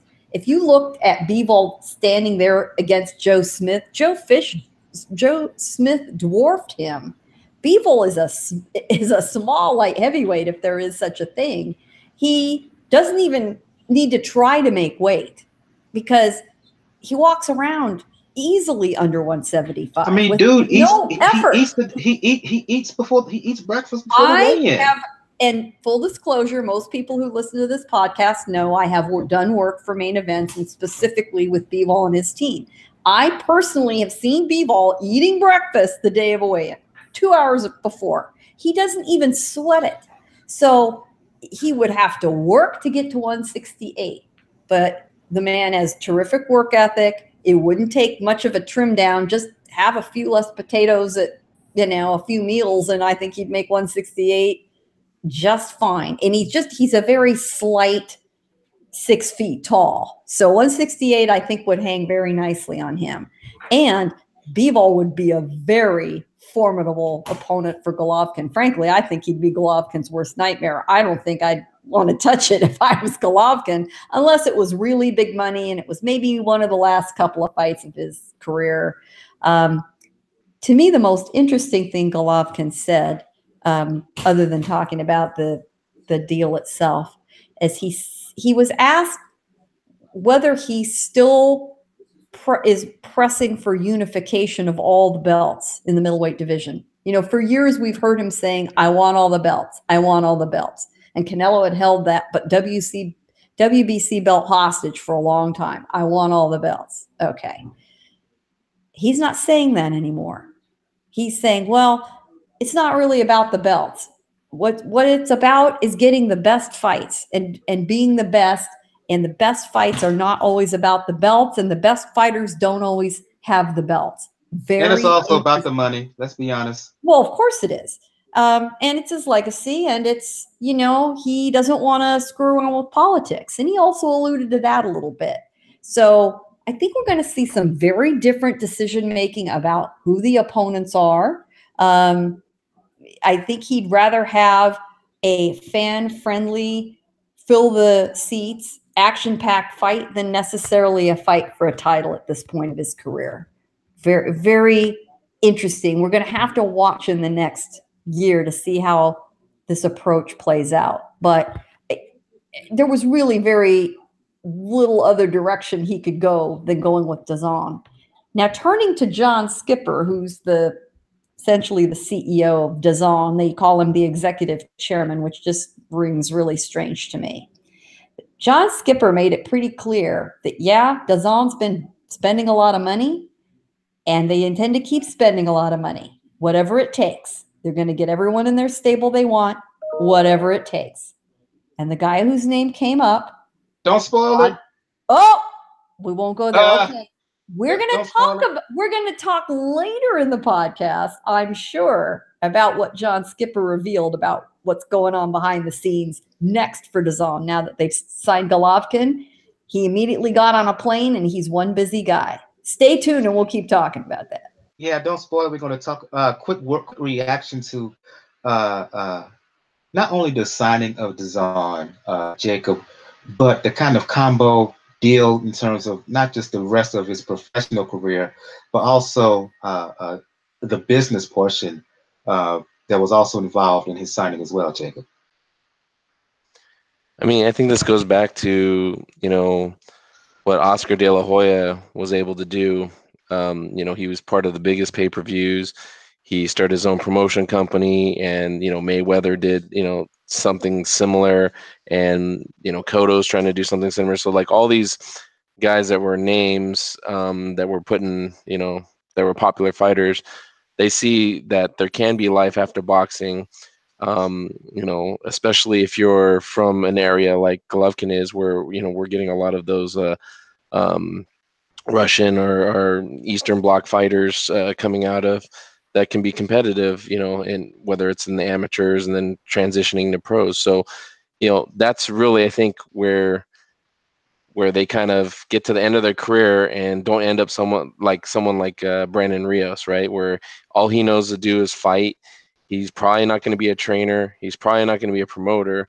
So he ends up coming back to, get his ass kicked, for another fight, because he doesn't know how to do anything else. So it's a smart move on his part to see, that it is a business that he can fight on if he wants to. I personally think that he should retire, but, he wants to get a couple more fights in. He gets them in, he gets paid, and then he can transition this into, hopefully more, lucrative future money where he's not, he's paying people to get their brains beat in and just doing the promotions. So, he's a likable guy. He seems to have a really, good personality. So, it's all good for him. Hopefully other boxers kind of take note of this and are able to, think about what you do after you box. By the way, let me just add, offline in some of the interviews and discussions, of all people, Abel Sanchez, his trainer, made it very clear that he and Golovkin intend to troll the 2020 Olympics for potential young talent. And they're going to scour Kazakhstan and some of the other Eastern European small former Soviet republics for talent. And they're talking about, youngsters that they can train from the ground up, the young teenagers looking for a chance. So he wants to try to corner the market. To date, Egis Klimas, working out of Oxnard, has been the one scooping all these guys up. So I think Golovkin wants to get into competition with Egis for the next Lomachenko and the next Gvozdyk. That would be very interesting to watch. And it's actually, it goes even beyond that. It's like, like what Oscar did, like he's of Mexican descent. And so he targeted, and it's, it's an easier sell when you have somebody that's been a champion and made it from the Olympics to to the level that they are now. So then it's kind of like, oh yeah, this is like one of my countrymen, so I want to sign up with this guy. Yeah, so, but absolutely. I think the better strategy though is not to look for the next Lomachenko or things like that, but to get a group, get a good stable, people that aren't going to be maybe necessarily, they can be champions, but you want to have more of them, not just have one person in your stable. Because Golden Boy, I do believe that they're the weaker of the three major promotion companies because their stable isn't that deep. I mean, they have Canelo, but like without Canelo, I don't really know that they would be, ringing in the dough. Well, the truth is, Jacob, they have tons of fighters, but the problem is it's expensive to maintain all those guys and promote them. And that's the problem. Canelo, if they didn't have Canelo bringing in the money, there's no way they could afford to maintain all of these other guys that they're trying to develop. They always hope, for example, that Joseph Diaz Jr. would be at a point by now to be making big money. But, Jojo, much as I like him, his career is stalled a bit. Same with guys like Joet Gonzalez. And, the only one way under the radar right now, Ryan Garcia. Of course, they're hoping he's the next Canelo. I think their next Canelo is going to be Virgil Ortiz Jr., but that's another story. But there's tons of them. So they have to be a little cautious about where their investment goes in these younger guys. I'm not sure volume is the best strategy, but they will. But you are right. I don't think there's any intention of putting all their eggs in one basket. They'll bring over a dozen and a half guys and start a big factory going on and hope that one of them does become the next Lomachenko. Yeah, or next Golovkin, for that matter. I do think it is a mistake though to try to get the next, like Floyd Mayweather or whatever. I think Floyd Mayweather, for an example, is like a one of a kind, commodity that doesn't come around very often. So, if you're hoping to catch that big white whale, I think that's the biggest risk because you never really know how that's going to pan out. But if you can build your stable and, at least, even if these guys are losing, but they're in competitive fights and exciting fights and getting people to want to see them, I think that can do better for your total, promotion company in the long run. Okay, let's move on to Gail almost spoiled it, but she mentioned that during the Golovkin press conference behind the scenes, Skipper of DAZN talked about he's not finished in terms of trying to sign prominent names. And I'll go to you on this one, Daniel. You can follow George. One of the guys that Skipper was referring to was one Deontay Wilder. Word is that there's a meeting happening or going to happen with Wilder and Shelley Finkel and representatives from DAZN. Give some backstory into that. And Wilder may possibly sign after we first heard he may sign with Bob Arum. Ultimately, at the end of the day, it looks like he may sign a deal with DAZN. And if he does, we finally see him in the Anthony Joshua fight.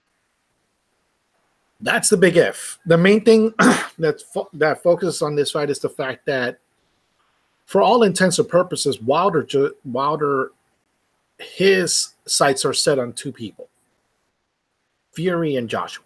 That's it. Like, yes, the WBC ordered the mandatory fight of Brazil, but we know he doesn't want that. The issue is going to be, though, he realizes if I have to reach Fury, I have to sign with Bob.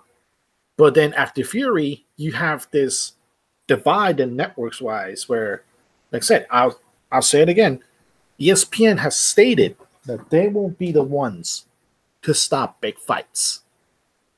However, John Skipper, we have to mention, like, yes, he's the CEO of DAZN. He was the president, I think, of ESPN.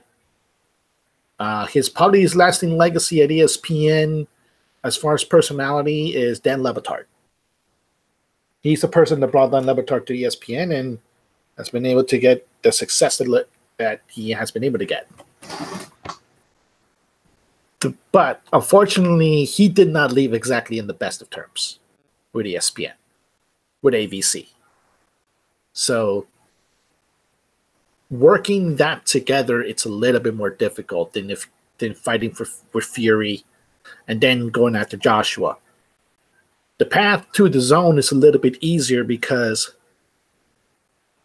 it's the easiest path to Joshua. And Shelley-Finkel realizes that. Wilder's team realizes that. And at the end of the day, Al Heyman realizes that. So they have to make this effort to actually get to sign the deal, which, by the way, this would be a huge blow to Showtime. Fury signing with Top Rank was already a big blow to Showtime to begin with. This would be the ultimate blow because then they have nobody at heavyweight. Nobody major at heavyweight. And it could that could possibly freeze Showtime out. If that happens, they could end up doing what HBO did and fold boxing wise. It's long term that can actually happen, but that's because of different reasons. Like I've always said, like I mentioned, one of the reasons why HBO went out of business was because they decided to throw a truckload of money at Bill Simmons. Showtime did the same thing. They just didn't do it to a sports figure. They did it to Jesus Amaro. And they're doing that money, although they're probably going to save some money with them canceling that Smith series for really bad reasons. But the thing with it when it comes to Showtime is they need to go into pay-per-view fights and they need things to happen for them to be able to make it a marketable fight. But right now, Heyman is focusing a lot of things on this Fox deal. And by the way, this is a big blow to Fox too, because Deontay Wilder would have been a good Fox pay-per-view deal. Like the fight with Brazil, if they don't sign DAZN, was set to be a pay-per-view fight because initially it was supposed to be the Fury rematch. So it's an interesting tale. Like I said, it's a very, very interesting story to follow. There's a lot of different parties involved. Lou DiBella's involved in so because he's been the promoter that has worked most with Deontay Wilder, even though he's not assigned to promoter. We all know at the end of the day, the actual promoter's Al Heyman. But it's an admission to the parties is Wilder by himself is not going to make a franchise as far as pay-per-view. Fortunately, he needs a partner. And mainly because Tyson Fury, like I said, did not to sign the contract, he had no idea what was in it. He just saw big money and just signed it. He nixed one of those plans. So if you're going to a big money fight and you're targeting two people, if one person screws up, you might as well go after the other. So it's a good move. It'll be interesting to see how they're going to pair it, because it'll be difficult to see if they can make the fight at the end of the year.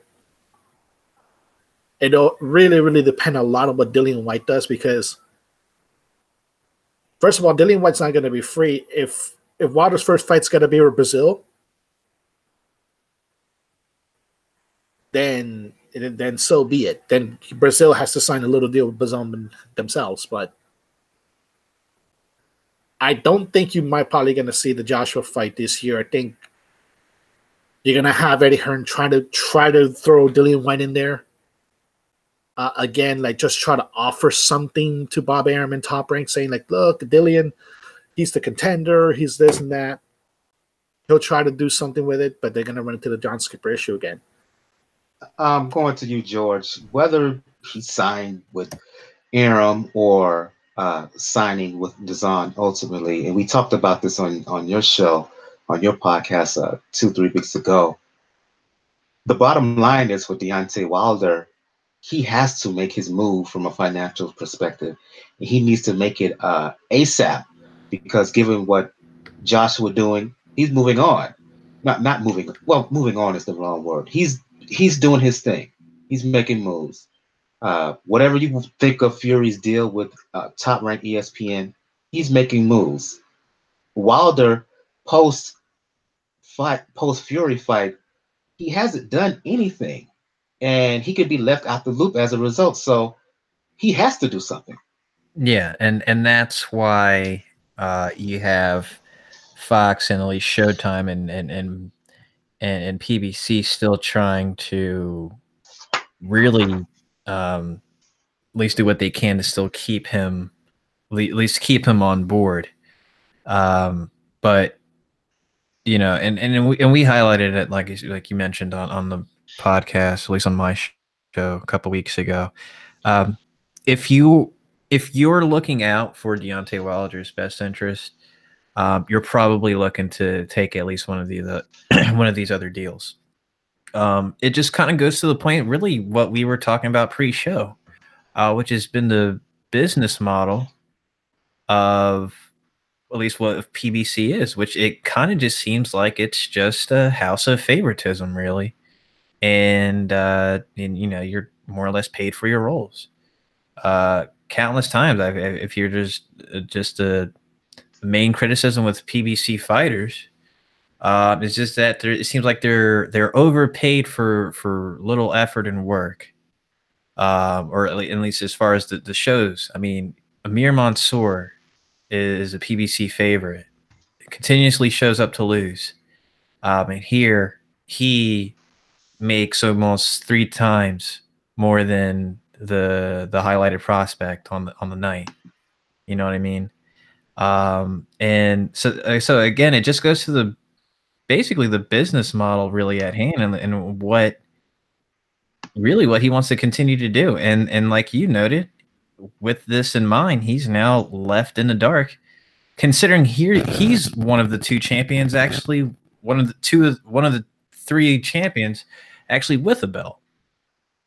I'm sorry, one of the top 3, should I say, with a belt. And here he's pretty much in the same range as Dillian White. You know, so he has to. I listen. There has to be some type of serious personal issue, or something just goes completely off the rails for a deal with either parties, ESPN or DAZN, if it doesn't work. Because the PBC model, while at least it had great intentions, it is just way too expensive. And by expenses, just mean just so much expenses just on, really, it just seems like just money kind of just going out with nothing to come back in. And considering that he's got some marketing that he needs to do as is, fuck it, why not get some exposure, fighting more regularly and better challenges, and then this just broadens your basically your whole playing field of what you can actually do. That whole range of, oh, you can't fight this guy because of this, oh, you can't fight this guy, or, you know, because they're over there, you know, all of that goes. And if that seriousness of the Anthony Joshua fight down the line is, I mean, this would be a major statement in that pursuit. So it's almost like we're kind of in that Golovkin DAZN signing moment where, like, all right, he's got to take the deal. And it's almost as if like a full-blown conclusion of like, all right, so he's probably going to take the deal. He's got to take the deal. All right, so when are we just going to find out the official word then? But I mean, given how this, how this story has gone on, I'm almost expecting a twist. So we'll see. Yeah, I will add this though. Are you saying that Al Heyman trying to monopolize the sport was good intentions? Because that's what the PBC was intended to do. So that's like to monopolize and basically have everyone join ship with them.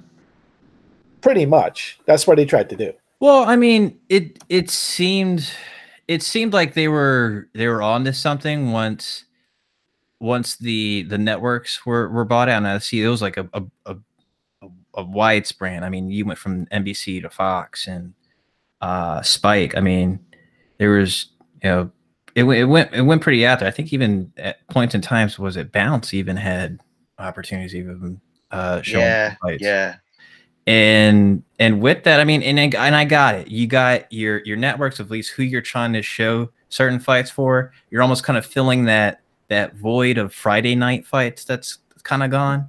You know what I mean? So there's at least avenues of it. It's just the fact that they're stars, and they've almost, and they kind of laid it out of basically as soon as they got it started of who their stars were. You know, they had them all showed out with their suits and whatnot. You know, walking that fake red carpet scenery and all of that, and basically of the faces that you can expect to see regularly.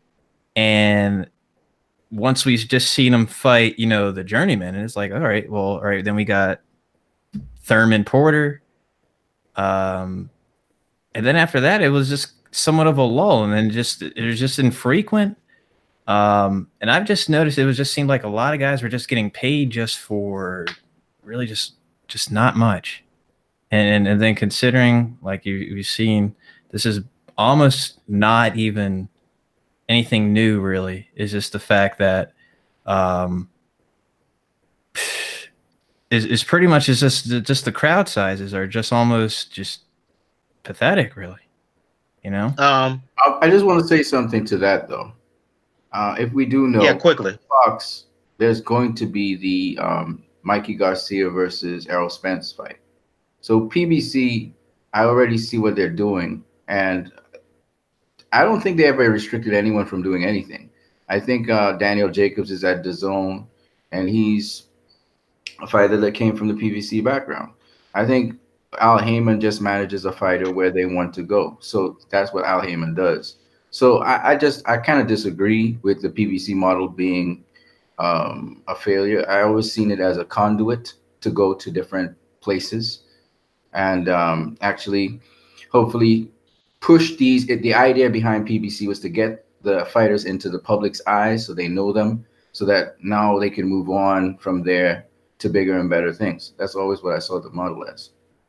Yeah, I mean the only fault, and just to, and I'm sorry to keep adding on to it, is just, I mean, if you're just selective though of who your fighters are fighting and who they can't work with and things like that. I don't agree with that. Again, like I said, it's up to the fighter. Danny Jacobs is at DAZN right now, in an area where he can get the most fights, and I don't think Al Heyman is going to stop Deontay Wilder from, if he can get a fight with Anthony Joshua, it's not going to stop him from signing with DAZN.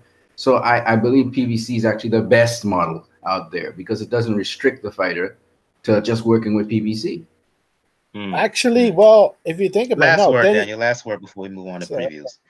First of all, no, Danny Jacobs got out of PBC, so he's not involved with Heyman anymore. That's the point. PBC facilitates and allows the fighter to get, people can see them, and then it's a conduit to go somewhere else. The fighter determines that. Al Heyman has been helping fighters. But wouldn't the point be? The fighters end up having their own little smaller promotional companies, just like how Gennady Golovkin now has a promotional company. Danny Garcia has a promotional company. What's his name? Deontay Wilder actually has a small promotional company. It's not licensed or anything. So what Al Heyman is doing is allowing the fighters to plot their own cost. Mikey Garcia would never be having a fight with Errol Spence if he was in Top Rank. Mikey Garcia has his own little promotional brand, so he has say on what he does.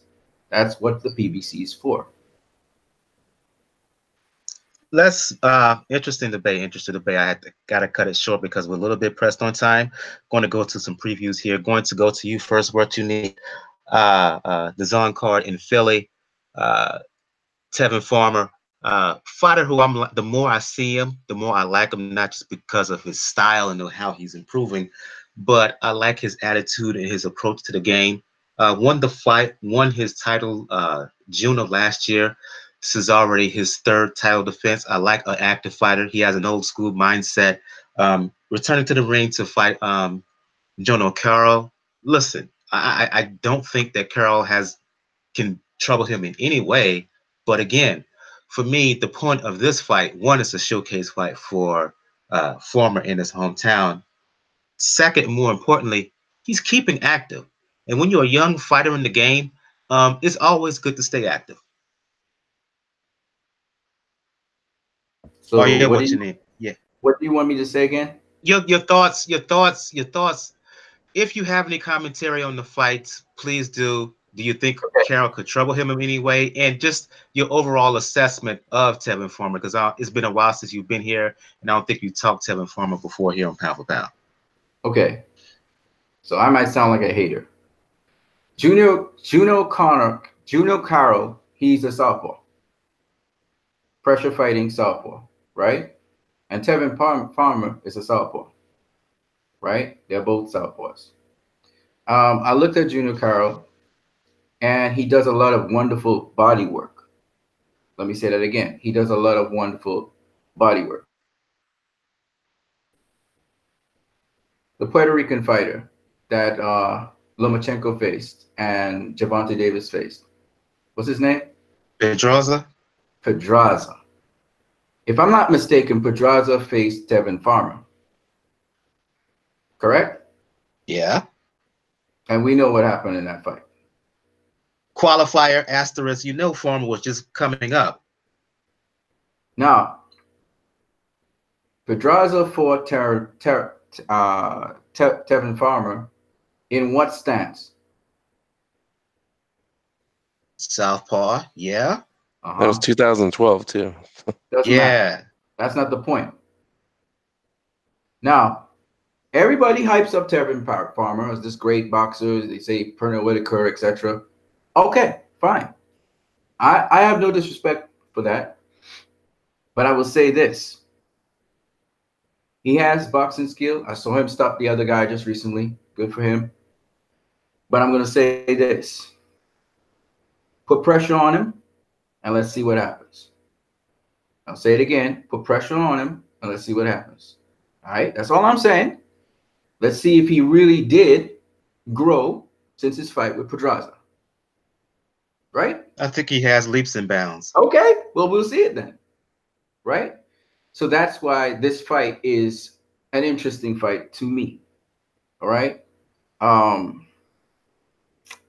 Pedraza is always a tough customer for anybody because he bobs and weaves.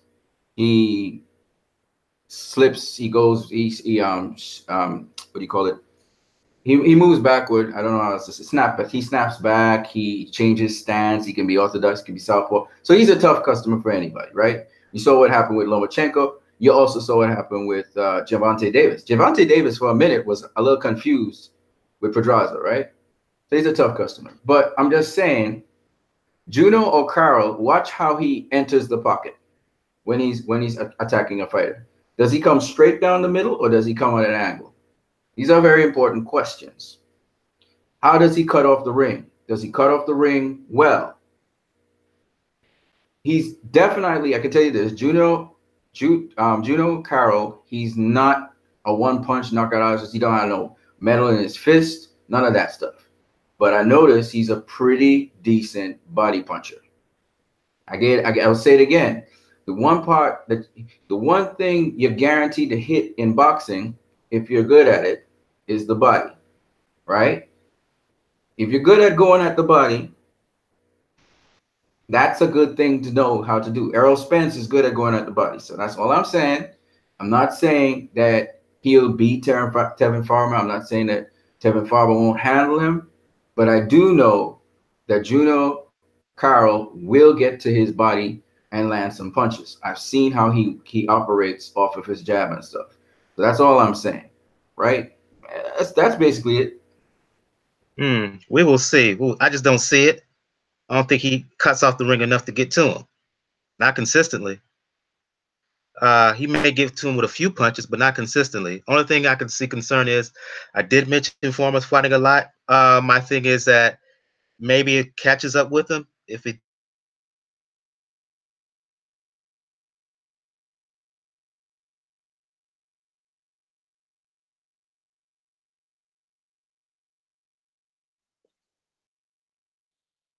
Hello? I think he got cut off. The mic got lost. I see him still. No, I think his mic got cut off. Oh. And we see what you need. We see what you need. Yeah. Blasting in. Well, let's sit on the rest of that conversation. We'll see. Hopefully that Mikkel is getting back. As I will step in for him just temporarily. Have we concluded that conversation? Have we identified where you all stand? There we go. And pound for pound is back. Can you hear me now? Michael, you are back. Okay, I don't know. I'm going to Gail talk about this fight on the undercard of Carroll and Tevin Farmer. Katie Taylor fighting Rose Volante. Katie Taylor, yeah. Go ahead. Because I think she's going to be entirely too much of a Volante. But what could be potential down the road? We talked a lot about Hammer and Shields, but assuming Taylor wins, we could possibly be on the verge of a second super fight in women's boxing. Your thoughts? Yeah, we get to the women's super fights, if you will, much more quickly because the women at the top of their divisions in boxing have so little competition. You know, they're just simply fewer women fighting overall, which means there are fewer women at the elite level.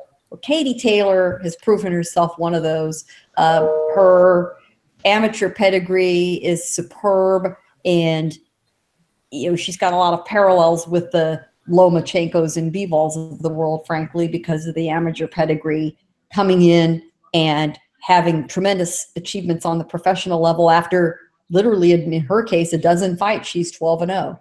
Volante is once again one of these potential paper tigers. She is from Brazil. She resides and trains in Brazil, and she is 14-0 in Brazil, never having fought outside South America, and actually only ever having one fight outside of Brazil 2 years ago, one in Argentina. You look at her opposition, not entirely inspiring. So I think we'll see a very similar situation with Volante that we saw with Maurice Hooker and LesPierre, frankly. Volante, this is also a factor of the women's game. Volante's 36 years old. I mean, you know, time marches on. You can be a very fit, ready to go 36-year-old, and women do tend to fight a little longer because of all the issues we've already mentioned. But still, she's 36 years old. So this is a good stay busy fight for Taylor. You know, let us all remember, it is essentially St. Patrick's Day weekend. Promoters are smart about that, catering to the Irish audience. Katie Taylor is from Ireland, so there you go. Here's the super fight potential going with Taylor. Well, first of all, again, the problem with the women's game is, and I apologize repeating myself, but it's just so damn true when we're talking about dealing with this, is, you know, there are so few opponents. You know, they're just, ducking doesn't happen in women's boxing. It just doesn't. There's, you know, so few of them. So at the top, still, you have Cecilia Bracas, but she's a welterweight. And Katie Taylor is a lightweight. Reminder, women's divisions in boxing, exactly the same weights as the men. You know, if we were talking about a lightweight male and a welterweight male, it would, in a lot of cases, it wouldn't even pass the smell test. So that's a bit of a problem. And then you have someone like Amanda Serrano and her sister, who are up there and bouncing around. She's fought most of her fights at lightweight, Amanda Serrano. Same weight class as Katie Taylor. Her last fight, she went down to super flyweight. She dropped 25 pounds in those lower weight divisions. Imagine a male fighter doing that at age 30. This is what sometimes happens in the women's game. But eventually, all roads are leading upward to some of these women having to face each other and having to jump into either catch weight fights or jumping in between divisions, and one goes up and one comes down because they just don't have all that many options. It's good for fans because it forces them together more quickly as the women's side of the sport is growing. I'm a little troubled by some of these crazy weight jumps. I don't think it always makes for the best fights, giving these women the opportunity to perform at their absolute best weight, peak weight, whatever suits them best, because they got to make the fights. And you also have Michaela Meyer coming up, who's a very tall, rangy fighter who I think could probably ramble around several weight classes. So, but Katie Taylor is, destined for a big fight. We did have over the weekend a fight we previewed between Saintville and Delphine Persoon, who is from Belgium, who is a lightweight.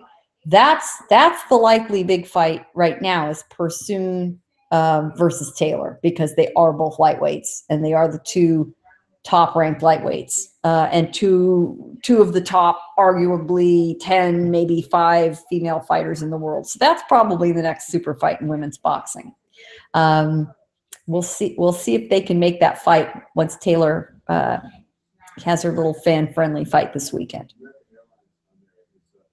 And I will also add, you have Sinicia Estrada out of East Los Angeles, who's very popular. She currently is campaigning, though, at 108. So we'll see if she wants to go up. She's only 5'2". That'd be awfully tough for her. You're right. Volante is WBO lightweight champion, Taylor BAIBF. And it looks like if Tayller is successful, that we could very well see a Katie Taylor, Delphine Persoon showdown for all the belts. Rumor is it could take place on the Wilder Big Baby Miller undercard June 1st in NYC. Persoon stopping Melissa Ville this past weekend in Belgium. Going to you, Daniel, to this next fight. We're going to Japan. One of our favorite fighters, Kosei Tanaka, fighting former champion at 108. Taguchi, Tanaka defending his WBO flyweight belt. You got to give it to Tanaka, Daniel. One, he's a very good fighter. Two, he doesn't mind competition. Another tough guy here. Your thoughts? Yeah, if you saw Taguchi's fights early on at 108, that's not an easy out by any means. So I'm very, very proud of Tanaka. Like I said, this is a good time for Japanese fighters. There's a little bit in the lull of who can keep home base with it. In a way, still like we're on the World Boxing Super Series spreading his wings. And with Kazuto now also in the States, it's like there's a lull for like the hometown guy, and there's openings for it. Like Murad is still a big name there. Tanaka's getting his name. You mentioned a guy. Also, you sent us a message. I think he was what, at strawweight or? Yes. I'm not even going to try to say his name. I would butcher it. But a Japanese strawweight, 2-0. I wrote about him for ThreeKingsBoxing.com. I ain't gonna try to pronounce his name, but he's the guy to really keep your eye on. I think he will be champion in in 18 to 24 months. That's how good I think he is. Starts with a G. Like I said, I would try to pronounce it, but I know I would butcher it. But proceed. All right, let me see if I can do it here. Shinjiro Shigeoka. Yeah, Shikioka. Yeah. I'll just go. Shikioka's last. Yeah. That's my best pronunciation of his last name, Shikioka. Yeah, and let's not forget there's Dario Higa. The Higa is still there. Like, he's coming off. I know he did lose, but that kid's gonna come up still. So it's a good time, and I want to see this fight because Taguchi's gonna give him a hell of a test. A hell of a test to get to Tanaka. But I do think Tanaka will prevail. It's just he's gonna be too young. It's something where, like, it's not similar to Eric Morales, Daniel Zaragoza, because Taguchi, I don't think, has really reached that level of a Zaragoza. But there's certainly dynamics where the young guy just goes in there, faces the old veteran, and just takes it. I'll go to you, Jacob. The return of David Benavidez following his suspension for testing positive for cocaine, subsequently stripped of the WBC title, returns to the ring on the Spence Garcia undercard to fight one Jalen. Your thoughts on Benavidez and the comeback against Jalen Love? Jalen Love, excuse me. Yeah, it's nice to. It was unfortunate that Benavidez had that incident. Hopefully, he can straighten himself out, and hopefully he has. He was becoming one of those kind of must-see guys. Coming up where he was kind of putting himself at the top of the division. I know he had those back-to-back fights with Gavril. But I think the consensus was that he was the better of the brothers, and that he was if he hadn't had this little sidestep, he was the man to beat. With this fight here, I expect him to beat Love, but I'm hoping that him being out of the ring with the suspension, I don't know how much. I guess ring rust, have maybe he'll need some time to adjust because it's just over a year now. But he's a young guy, so he should be okay. He'll probably do what he normally does and slowly just take apart Love, and I expect him to get the KO. But Love's been around for a little bit, but he lost his last fight to Peter Quillen, who's a guy we hadn't talked about in forever. And they have another common opponent, Porky Medina, that he got knocked out in a few years back or 5 years back. But I expect Benavidez to come back strong and start calling everybody out. Going to you, George. Another fight on the Spence Garcia undercard. Luis Nery fighting McJoe Arroyo. Big fight for Luis Nery. Of course, he's still coming back reputation-wise from the 2 fights against Shizuki Yamanaka. First fight, he tested positive test for positive test, and then the second fight, he was grossly underweight at the weigh-in. He beat Yamanaka, but again, the reputation for him went at an all-time low. Recently signed a deal with DAZN, and for him, this is a fight to put him back on the bantamweight map. And considerably a somewhat of a favor, and at least in the opponent that they gave for him, like in McJoe Arroyo. Well, let me backtrack maybe a little bit on that. Arroyo, at least to an extent, does create, I guess, somewhat of a decent challenge of a fight, but more or less a showcase and opportunity from him. But it's always difficult, especially coming off of at least those type of defeats per se. But I mean, this again is a great opportunity, really, to really get back right into the limelight, and I don't necessarily see how, really at this point, how he ruins that at this point. Yes, he's had a couple of fights on the low, but like I said, this is a showcase fight. And whatever you want to say about Luis Nery and his reputation, the drug test, the positive test, the first fight with the Yamanaka, the way things went down, the second fight, skill-wise, power, he's as good as anybody at 118, 122 pounds. I mean, him and in a way would be a barn burner. Him Absolutely. and Tete would be a hell of a fight. Him and Rodriguez, in spite of his issues, I would predict him to beat Rodriguez. So again, this is a big opportunity for him. Let's get to the big fight. I want everybody into this discussion. Errol Spence, Mikey Garcia. Main event is going to be, I think, a Fox pay-per-view. That's a lot of different opinions about this. It goes opposite end. Either Spence too big, too strong for Garcia, or that Mikey Garcia, he's moving up to fight Errol Spence, and he's going to pull the upset because he sees something in Spence, a flaw. Let's start the discussion with you. What you need, your keys for Garcia, your keys for Spence, your prediction for the fight. All right, so this is okay. Hold on a second. So this is a 50-50 fight in my opinion, because Spence is a damn good boxer. And for those people who don't know that, well, he is. But Garcia, technically speaking, has fought welterweights in he's faced Adrian Broner, who has been at welterweight, recently fought at welterweight. And he has also faced another welterweight in Adrian Granados. Okay? I think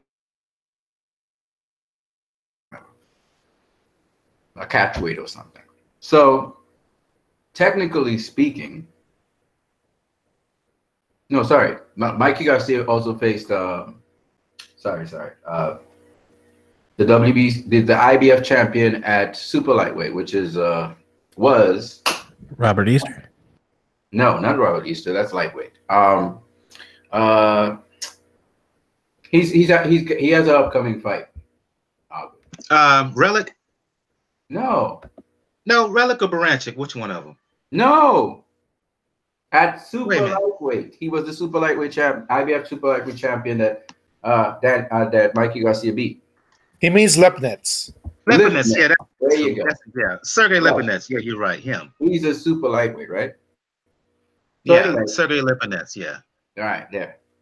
Yeah. So he's got his foot in, sort of in welterweight, technically speaking. So, in other words, Mikey's just strengthening himself up now. And the other thing is his walk around weight is 152 to 158.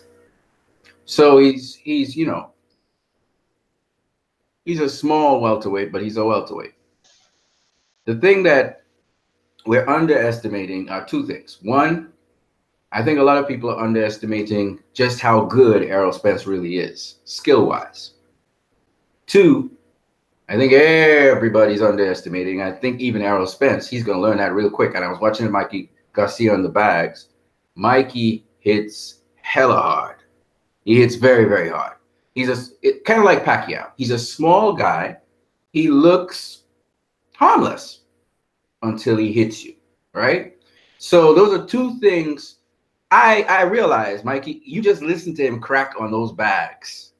And you realize this is not the same kind of fight like Errol Spence has ever faced. Yes, he faced Kell Brook, but Kell Brook looked big and strong. This guy doesn't look big and strong, but I'm pretty sure he's very strong, and I know he hits very hard. Okay, how do I know this? I was watching at the Adrian Broner Mikey Garcia fight. Adrian Broner is a bully. So Adrian Broner would feel you out, and then he'd start beating you down. He never did that to Mikey Garcia, so therefore I believe Mikey hits very, very hard. All right, and Adrian Broner is a very strong guy. So from that, I realized, one, Mikey's stronger than he looks, and he hits harder than he looks, and Errol Spence is more skilled than he looks. So from those two equations, I know one or two things are going to happen. I'm pretty sure, as good as Errol Spence is, I really truly believe Mikey's smart enough to keep himself from getting knocked out, right? I think he's strong enough to absorb a certain degree of punishment, but he's going to be smart enough not to take too much. So I see this fight going to the distance. Now, I can't say if this is what I want. I want Mikey to win, because if he wins, this is very bad. I hate to say that because I like Errol Spence too. But I want Mikey to win because he'll make history. There's a couple of things that he will do. In 1 year of boxing, he would have gone through 3 weight divisions. Super lightweight, lightweight, and welterweight, which would be crazy, right? So that's why I think that's just remarkable for any boxer. So I would love him to win for multiple reasons. However, there is no guarantee that he will win. He is very confident. Errol Spence is very confident. If I have to pick, I will pick Mikey just because I want him to win. But there's no other reason really, right? But I don't see Errol Spence stopping him. And Errol Spence is, I think Errol Spence is very good as a fighter. I think he has some things he needs to work on. Errol Spence, like I was trying to explain to people, he puts, sometimes, you see the subtlety with Bivol, how Bivol varies the punching power, so he has you guessing. Errol Spence doesn't do that. Everything's with full leverage. Once he gets a chance, bam, you know. And if you're so monotone in doing things like that, it leads to somebody being able to anticipate what you're going to do. And also, when you try to put too much leverage or too much power into a shot, you actually slow yourself down. You know, you don't get that kind of speed and quickness as if you're fully relaxed and just kind of going into the stroke or whatever, the shot. The other thing is, feinting is a very important thing in boxing people don't talk about much. And while Errol Spence does do some feinting and he comes off the jab at angles, he doesn't do it enough. And Mikey is this kind of guy like Errol Spence, but he does it subtly in certain ways. He's very subtle with his feints and very fluent with his feints. That will come into play in this fight. Now, I'm not saying that Errol Spence doesn't know how to feint. Errol Spence, just one more thing. Errol Spence, the things that Errol Spence does very well, you see that pivot work? That guy has beautiful pivot work. Thank you for saying that. I don't know why he doesn't get enough credit for his footwork. His footwork is phenomenal, okay? He makes a guy go down the wrong line, and then he can counter them. So it's phenomenal with the pivot work. He's kind of poor with the keeping his head out the line of fire. What he usually uses is the double guard to protect his head, right? But he comes kind of, if he doesn't use angles on you, he gonna get hit in the head. Let's just put it that way, right? So that's the problem with Errol Spence, and Mikey's gonna exploit that. And Mikey's not gonna stand in front of Errol Spence unless he's weakened him up. He's not gonna stand in front of him. He's going to pivot too. And while Spence is good at pivoting, Mikey's very subtle in how he does his pivots. Go watch all his fights. Mikey always is using pivots, and he's using them in a little sneaky little way. He's moving little inches, just slight little offsets, so the opponent will miss him. He does get hit though, and he will get hit in this fight against Errol Spence. So the question really is, in this fight, a lot of people are saying, can he take Errol Spence's power? I think he can, because Errol Spence is not a one-punch knockout artist. He breaks you down to the body, so he can take the power. But it would be stupid to just provide a slot to get hit with. You know what I mean? You can't be reckless and careless like that. You give him, if he gets one in, he earns it, you know? So it's that kind of fight that has to be. Of course, Mikey's not supposed to stand in front of him, but that doesn't mean he uses excessive energy to try and move around the ring against Spence. I see him practicing to bounce around the ring. I think that's very expensive. I think he should use more pivot work, and just slowly in increments pivot around Spence to his weak side. If he wants to go to the lead hand, as Floyd and some other fighters I see do, he better be careful, because if he's open in any way, shape, or form, Spence will pounce on that. Spence is very quick, very explosive, very athletic, can box on the back foot, on the front foot. He can do the very same things Mikey can do. He can actually circle Mikey and let Mikey come to him. So there's many different things Spence can do in that ring, which he's such a full fighter that, and Mikey too, that you can't really predict exactly what their strategy would be. It's whatever happens, they will adjust to each other, right? So I'm really intrigued by this fight. This is the fight of the year, in my opinion. I truly believe this is one fight I cannot predict the outcome for. I just have to see it, then I'll know. But I do believe this fight is going the distance. It's very possible that either fighter could have their hands raised at the end. That's why I favor Mikey, only because of history that he can make. And there's so much at stake with this fight, this pay-per-view stardom that our pay-per-view star can emerge from this fight. Errol Spence has home court advantage. Not that it will affect the judging, but that he's in his own place. He always wanted to have that. He's finally gotten it. It's manifested. I don't see why he can't come out victorious as well. Very easily, he can come out victorious. It depends on how the momentum of the fight is, who's first. It's about being first. So who's first? who was assess the situation, who can adapt best. So all of these things. And Errol Spence has been a killer in the amateurs. He's been a killer in the pros. So, I mean, the only thing is I just don't think he's going to run through Mikey like that. Mikey's way too smart for that, I think.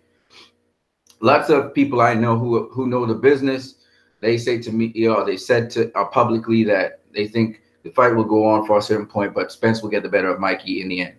I can see that happening, but I just think that Mikey's a little more subtle than they're giving him credit for. So I think that in the end. Okay. In the end, what?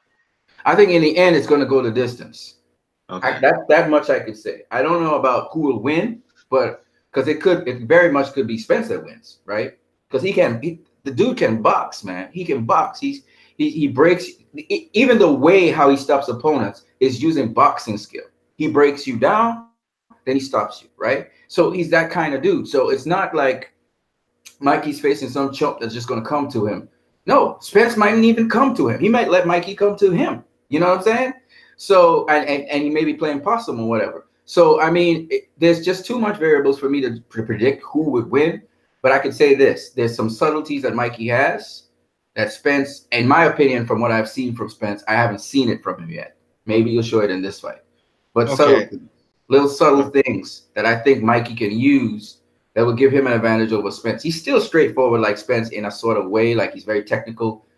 But still, that's how I see it. So I can understand somebody says, I think Spence is going to win this fight. I get where they're coming from. But I just think that they're underestimating certain things that Mikey can do and his power. And Mikey is clinic. Mikey ain't going to throw a shot that he wouldn't land. He will land that shot. So Spence is a guy also who he won't throw a shot that wouldn't land, right? So it's really interesting. Spence, to me, has one advantage over Mikey, and that is he goes to the body. He goes to the body religiously. So that's an advantage in my opinion. But who knows that Mikey might go to the body too? So who knows? And from what I was seeing when he was punching the punching bag, shit, he cracks to the body, man. He cracks to the body. He hits really, really hard. So I'm very intrigued by this fight. Okay. I know going to Jacob right quick. I know basically from jump, ever since the fight was announced, he's been saying that Mikey Garcia is going to win this fight. Going to give him the opportunity to explain why his keys to the fight and why does he think Mikey Garcia is going to pull off the upset. Yeah, actually, not from the jump, because I remember when this fight was first announced, my first reaction was he's too big. Why is he doing that? But then as I started thinking about it, I was like, Mikey's not a dumb guy. He's got good skills, but he's a smart guy. And I started thinking about, okay, why would he do something like this? It's not just about legacy. He must see something in Spence that he can exploit. And the same way that when Crawford came into the division, he wasn't calling out Thurman and Pacquiao and all these other guys. He went after Spence first. And he's been in Spence's face multiple times. So I'm thinking that's another smart boxer that sees something that they can exploit. So now I'm starting to think, okay, there's something there. These guys see something. Because even Mikey's team was kind of against it. They're like, I don't know, that's not a good fight. But Mikey's like, no, I want this fight. So hats off to Mikey for challenging himself. But with Spence, he's a good fighter. I'm not saying he's not a good fighter. He does go to the body well. He does have good feet. He has decent power. He's done a lot of great things in that division. But I think his biggest weakness, in my opinion, is that his defense. I think Spence gets hit way too much. In the Brook fight, he got hit a ton. And with boxing, I don't think it's really your size that really, where your power comes from. It's how you throw the punch and where you land the punch. And the best boxers, can leverage their punches, even if they're smaller guys, can leverage it. And if they hit on the right spots, they can hurt a guy. And And Mikey, you know, he's very smart and he's very calculated. He's very cerebral. And I think he knows that, you know, I think he knows what Spence is going to try to do. You know, he's going to try to attack the body. He's going to try to hurt him and make him feel his power. And so maybe in that way, Spence is maybe underestimating him. But you know, Spence even got shook. I can't remember what fight it was, but it was on the PBC. He got hit with a punch, and he got a little of those crazy legs. So, you know, he can be hurt, and any boxer can be hurt. If they get hit in the right spot, the right moment, they can be hurt. Even you know, Paulie Malignaggi has knocked out guys before, and he's got feather fists. So I have all those factors, and I just think that, you know, Mikey is gonna put a good game plan together. And really, Mikey can't really lose this fight if he doesn't get blown out in like the first, I would say, you know, 5 rounds. He, in a way, he wins because he's coming up in weight at 2 classes, and he's fighting the top, what a lot of people consider as the top dog. You know, Crawford notwithstanding, but Spence being the top guy, kind of like the boogeyman that nobody wants to fight. So, in my opinion, Spence being in his hometown, if he doesn't like knock this guy out, if he goes a decision, in a way, he kind of loses points because his whole kind of claim is that he's the guy, but you had a guy come up 2 weight classes who's going to be obviously smaller than you, you know, size-wise, and he took you, you know, if he takes you 12 or takes you to a split decision, or if he wins, but if you don't like get him out like quickly, I think that's actually going to do a lot more damage to Spence. So I always thought it was kind of weird that Spence took this fight because I thought it was a lose-lose situation for him. Because if he loses, like actually loses, then, you know, he lost and that's bad. But if he wins, he just beat a smaller guy. I mean, that's going to be the first thing that everybody says is that, oh, he beat a smaller guy. You know, he didn't be a guy that has been campaigning at this or even worked his way up to this division. So, you know, and especially if Mikey pulls this off in his hometown, in Spence's hometown, oh man, there might be a riot up in there. But I think though, honestly speaking, the only reason this fight is so intriguing on pay-per-view is because of Mikey Garcia. It's really all eyes are really on him. So I don't think it will affect Spence that bad. Yeah, he's called a boogeyman, so he will not be a boogeyman anymore. But I think it'll be a good learning experience for him if Mikey wins. Well, no, yeah, it'll be any loss. You know, the best fighters, when they lose, you know, if they are able to get back on the horse and, you know, kind of turn it around, it's always that you know, that learning experience. And most great boxers have lost at one point or another. And Mikey has consistently moved up in weight and beat bigger guys for titles. So it's not really, if you really think about it, Mikey's doing something he always done. So, and he's very experienced, much more experienced than Errol. So Errol shouldn't take it bad if he loses. Indeed. Let's move on to while What You Need and Jacob have made arguments for Mikey Garcia pulling off the upset. I think George is on the opposite end of the scale. He's going with Errol Spence in this fight. Give you the opportunity to give your keys to the fight and explain why you feel that Spence will win.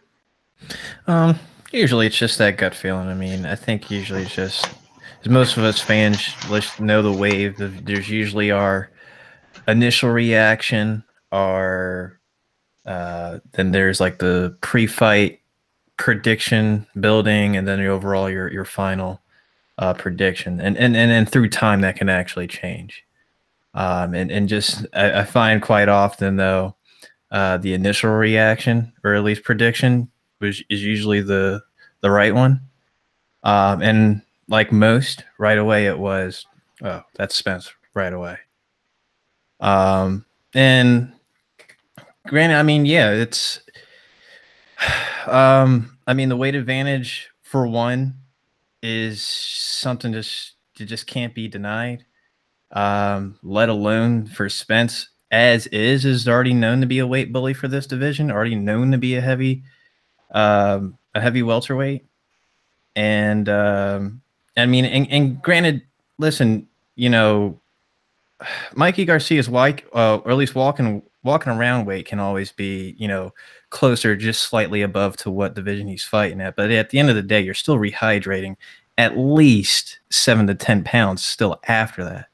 So while he can be walking around at 151, that probably means he's maxing out at that, just that, maybe 2 or 3 pounds after a meal. So there's still essentially a weight difference, or at least a weight advantage there. But Manny Pacquiao walks around about 152, 153. So I mean, he hangs with everybody. Well, I mean, obviously Manny Pacquiao is also once in a lifetime type of fighter as well. So I mean, we can't just always just provide that as a cookie cutter for everyone. But go ahead, George. Go ahead. I don't know. I'm sorry. I kind of got a little mixed up there. Wait, what? I mean, what was the response though? I'm saying that Mikey is that kind of fighter. That's the argument he's making. Oh, I see. Well, I mean that's still to be determined. I guess he still has that to be displayed. This would definitely be his Margarito moment if that would be, you know, to keep the Pacquiao comparison going. And with that, I mean, I guess you can definitely say the boxing ability on Mikey's behalf is of course what makes this even intriguing in the first place. Like, let's get it right. If this was any other lightweight, then, you know, this wouldn't even be, first off, this wouldn't probably even be pay-per-view. So it's the skill set alone that Mikey brings is clearly what's the intriguing factor here. And actually, and now that I'm thinking, at least how most Errol Spence fights go, he does typically start off a bit slow. So there is actually an opportunity for Mikey. And if he can get this to actually go to the decision, and I know it's asking for a lot, especially being, you know, going against a hometown fighter. Considering Errol Spence is a slow fighter, and even had Kell Brook some pretty good moments early in that fight with Spence. If Garcia can actually get a good solid 5 rounds out of those, you know, first 6 to 7 rounds, he could actually be in a great position to actually end up just winning that fight overall. That being said, and considering he has been, you know, knocked down, I believe that in the Salido fight. So just like, you know, Errol Spence could be vulnerable to being knocked down very well in this fight. It was the Rocky Martinez fight. He got knocked down. I'm sorry, Martinez. I'm sorry. But it's, I mean, it works both ways. So, granted, and just like what Jeannie mentioned, it's not always, you know, going to be just a one knockout punch. And there usually are, you know, accumulation. I don't think necessarily it could really be a knockout per se, but the fight could very well wear on him, especially being, you know, just this much outweighed. It's just historically, it just always just goes against those smaller guys, unless they are that once in a lifetime talent. So, I mean, look, I hope to be wrong in this decision. I hope Mikey actually pulls it off, because I really didn't like the fact that this fight was even taking place at all, really. And I, you know, kind of felt more it was kind of a, you know, backhanded thing on Spence's part. So with that, I hope he does actually end up losing this fight.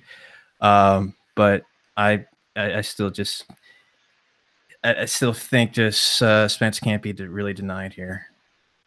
I'll go to you, Daniel and Gail. Your assessment, your breakdown of this fight. First you, Daniel, and then you, Gail. Well, the main thing that you have to focus on in this fight is something that Jacob pointed out, is that Mikey's not a fool. He's not going to do something like this for no reason, not even for money's a reason, even though we know he's fighting for money. The situation is that he probably does see something that with his skill set,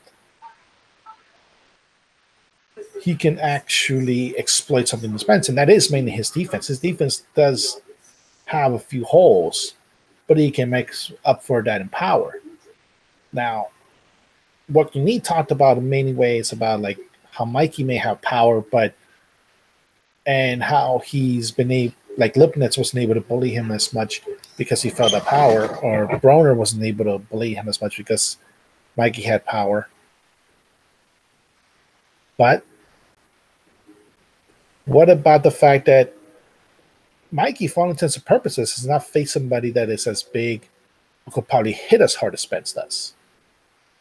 And in boxing, we know the grand rule, like you can have the best plan in the world until you get punched. And ultimately, that is going to be the factor that falls in for me. I want to see Mikey win just because of the history. I want to see it, but to me, there's always he may be biting something too much. Like I can see the argument for him winning, like, but I can also see the fact that Spence may be too big, his footwork may be too good, his body work may be too good for it to go. Now, that won't be any knock on Mikey at all, but I feel bad for Spence in a way because it's true. Like if he beats Mikey and he beats him in that way, he will gain absolutely nothing from it. They just say you beat a guy that you're supposed to beat. What happens if they have an exciting fight, though? A really exciting fight. Then that's even more detrimental to Spence. Yeah, because then you had to go life and death with a lightweight. Yeah, that's even more detrimental to Spence. Sugar Ray Leonard did. And Sugar Ray Leonard was still loved. I truly believe that. And Mikey, by the way, he spars naturally bigger guys all the time. So I think he's going to be in a position, especially with the RGBA gym, Robert Garcia's gym. They prep those guys. I watched how Josecito Lopez was against Keith Thurman, and that gave me a blueprint as to tell me, well, if Josecito Lopez is ready like that, Mikey going to be super ready for Spence. So I do believe Mikey's not going to be a slouch in there. But what I'm saying is, if it's a super exciting fight, that's what the fans want. That's what the fans want, but the Spence won't gain nothing from it. It's just, yeah. Oh, it's an exciting fight. It'll put points on Spence because if the pay-per-view attraction, Spence would have been in an exceedingly exciting fight. The guy who was mowing down everybody, all of a sudden, he's got competition, and it's a smaller guy. It's like Pacquiao versus Cotto. It's like Shane Mosley versus Oscar De La Hoya. It actually makes you more famous. Yeah, but it makes you more famous. It makes the guy that's doing the actual moving up more famous. Oscar was already at that level when Mosley came into the fight. Mosley's the one that gained most from it. The thing about Spence is Spence will gain. The only way to gain if it's an exciting fight is if he wins. If they have an exciting fight, Josecito Lopez just lost against Keith Thurman. Josecito Lopez got big points. See, everybody always thinks boxing's about winning and not losing the O and all that nonsense. No, it's about exciting fights, right? Off comparison. Really off comparison. Yeah, that's a really, really bad comparison because Josecito Lopez has been fighting at welterweight at this point. Thurman was coming off of basically a 2-year layoff. Yeah, but Josecito Lopez shocked everybody by giving Thurman the work. He gave him the work. Nobody expected Josecito Lopez to do that. Okay, so Mikey Garcia is the one we're going to be watching in this fight, not Errol Spence. And for me, at least, I'm watching Mikey, not Errol Spence, really. Because to me, it's Mikey who's making the big leap. That's what makes this fight so exciting. So, that's the reason why he's the only person that can gain something from it. That's I disagree with that. Because just going to Spence. Everybody's been ducking Errol Spence. Nobody wants to fight Errol Spence. So you can't fault Errol Spence for accepting a fight with a smaller fighter, just like how you can fault Floyd Mayweather for accepting the smaller Marquez, who wanted to be great, jumped up 2 weight classes like Pacquiao did to face Mayweather.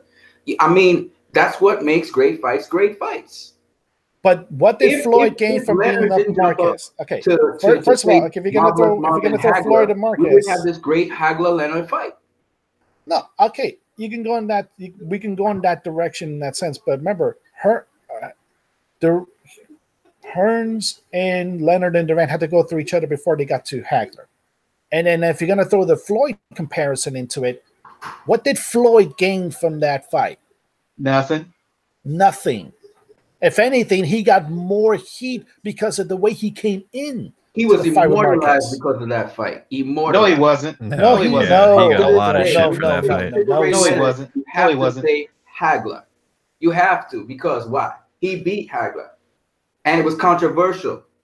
And some people thought Hagler won, and some people thought Leonard. That's the kind of fight you want. If it ends up being a split decision, and somehow Mikey wins, nobody loses that fight because it was a hell of a fight. People will say, let's do it again. I don't know about that. Context is different here. Leonard did he just switch? Wait. Did he just switch the Floyd Marquez argument to immediately go into Leonard and Hagler? Did I just see that? I'm not buying it. I'm not buying it. I didn't switch anything. I said it's a smaller guy fighting a bigger guy, right? So we assume that the bigger guy is going to win, right? This is what everybody's assuming. Errol Spence is this big killer, right? He has a reputation for being a killer. So we expect the killer to destroy the smaller guy. But here's where the fight gets interesting. This is what boxing's all about. What happens if the smaller guy is not getting killed and he's actually holding his own against the bigger guy? Then we win as fans, and he loses his perspective. Roberto Duran versus Marvin Hagler. Hagler said that was his hardest fight of his life. Small guy, come up from lightweight. That's what we live to see. Yeah, but it's good for us. It's just not good for him in the sense that, like, wow, you just got showed up by a smaller guy. If your younger brother just came up and just beat you up in front of all your friends, that doesn't make it great for your guys' friendship. It makes if you have a competitive fight, you're not getting beat up. It's a competitive fight. Everybody remembers Duran versus Sugar Ray Leonard, right? Everybody remembers that, right? That's what immortalized Sugar Ray Leonard to a degree, because that fight was something nobody expected to have that outcome. And that's the glorious thing about boxing. So that will make Errol Spence so much more popular, strangely, by losing the fight. And if he wins it by split decision, it makes him more popular because people are going to talk about it. His name's going to hold up. I got to stop here. What made Leonard more popular in the Duran fight was how he fought. Context is critical here. You just can't just throw this thing, a smaller man, bigger man. So what happened with Marvin Hagler? When Hagler faced, is how he fought? Come on, man. Look. And when Hagler, it is what you need. Arturo Gatti lost to Mickey Ward.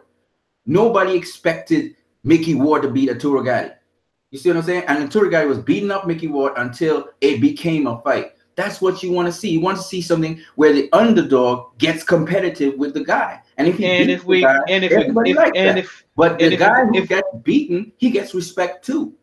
And if you're going to go, Leonard, not Leonard, but Hagler Duran, Hagler's rise about that. The thing Hagler was criticized for, and Hagler even admitted himself, was how tight he fought. His reputation didn't rise from that. Oh, come on, man. He was still a dominant. It didn't. Bottom line, it didn't. Hagler was still a dominant champion, but Hagler got the respect of everybody when he beat Hearns, not when he beat Duran. Oh. Well, let me say, I think he got respect from people for beating Duran because they realized how tough that fight was, right? And the beauty of these fights, right, is when a smaller guy can prove himself and show that I hang with the big boys. But on top of that, to see that the big boys are saying, no, they pushing back. If you don't push back, you can't have an exciting fight. The big guy, when he realizes now his size ain't working, he know he had to go to something else. And they have to dig deep. And to see two champions digging deep to go at each other, it's awesome, man. Mikey Garcia is the lightweight champion. Errol Spence is the welterweight champion. They're both IBF champions, right? To see them smash head to head and go down the road, people don't expect it to be that. Some people don't expect it. They expect it to be a quick fight. Errol Spence gets him out of there. I know it's not that, right? So I'm licking my lips saying, oh my God, this is going to be a great fight, right? And that's the thing. Sometimes the great fights pop up on you. But believe you me, people going to remember Errol Spence and they're going to remember Mikey Garcia. This fight ends up being a tremendous fight. They're going to remember them. Let's get Gail into this discussion because we've been leaving her out. Your thoughts on this, Gail? Oh, I have been happily sitting on the sidelines in the front row chewing my popcorn with a fury over here. So thank you all. Without wearing the audience out too much more, there is no downside in this fight for Mikey Garcia. Let's say he loses. He still gets to go back and to his previous perch in the lightweight division and still has 2 belts. He loses nothing in this fight. He gives away nothing. He takes a little bit of a risk moving up for great reward. That's exactly what fighters are supposed to do. Now, here's what I think is very possibly going to happen. I'm not convinced we're going to get a barn burner of a fight. Mikey Garcia, let's also remember, Mikey Garcia for many years has been very lukewarm about his boxing career. He has other aspirations. For many years, he wanted to be in law enforcement. The fact that he's in boxing is because he's just so damn talented and so damn smart. There's money to be made and he can't deny it. So he has wisely stuck with it. And I think he's realizing he made the right decision. Garcia can, if he decides he wants to turn this into a tactical boxing affair, he can win this fight. I think, frankly, fairly easily. Will that be the most entertaining thing we ever saw? For most fans, no. They want to see a blood and guts fight. They want to see Gotti Ward. I mean, they want to see Salido Vargas. Every time. I get that. But Garcia has a damn good chance to win if he can impose a tactical fight on Errol Spence. I think that might be what we see. I think it might not get the greatest reviews in the world, but he might damn well walk away with that title if he does so. If he can impose that version of the fight onto Errol Spence. I think if it becomes a bloodbath and a all-out war, Spence has got the upper hand. But I don't think it's going to go that way, and that ups the odds for Garcia pulling off what would admittedly be an upset. Here's my question. I hadn't heard anybody talk about this. If Spence establishes the jab in his length, how is Garcia going to get to him? When we know while he has footwork, he doesn't have the ability to dart in and out a la Manny Pacquiao. If he establishes the jab in the length, how is Garcia going to get to him? Well, that's a great question because the thing is, it's who could touch who first with the jab tells them if they have control in the game, right? But the thing about it is, what a lot of people seem to forget is it's all about angles in boxing. That's how Canelo, who has a significantly high reach disadvantage against other longer opponents, he's able to get to the inside of them. So that's where if you practiced your pivot work and if you've practiced slipping jabs, rolling them, etc., if you practice that kind of stuff, you're going to get to the inside of a jab. That's how Pacquiao, who is extremely short, gets to the inside of Floyd Mayweather and catches him in the 4th round. It's called counterpunching. And there's many different ways to do it. There's many different ways to do it, right? It depends on how you conduct your stance, etc., right? But there are many ways. A taller guy, you can let him come to you and you could counter him from that way. If you're a shorter guy, you can bob and weave and work your way inside, or you don't even have to bob and weave. You could just, how you do your pivot work can make the guy be a step behind you, and then you can easily do what you have to do with the jab. Yeah, but you're still missing my point. If he establishes the jab, fighting mid-range, if he fights, let me finish. If he establishes the jab mid-range out, and he forces Mikey Garcia to come to him, how is Garcia gonna beat him? No, but my point is, if you establish the jab, it means you're hitting somebody with the jab. You got to touch. That's what I mean. Right. Now, if he touches him, if he establishes and hits him with the jab first, and makes forces Garcia to come to him first. You got to be. How is he going to beat him? Right. You got to be first to dictate. So it's about being first. So, and then the other thing is, he's not just going to just come out there and establish the jab just like that. He has to test out both Errol, Spence, and Garcia. They have to find their appropriate range, right? So to get the jab, he has to find the range first, right? So they'll come out and they'll do their thing and they'll circle one another and so on, right? So I'm just saying, there's a lot of things that go into just what you see these guys doing so very fluently. And all I'm saying is footwork is a key. Errol Spence is very good with pivot work. Garcia is not bad with footwork. He's very subtle with his footwork. And then the other key is, like you say, getting to touch the guy. If you could touch the guy, all right, the fight has begun. And you can be in control if you want to. But it'll be ebbs and flows anyway.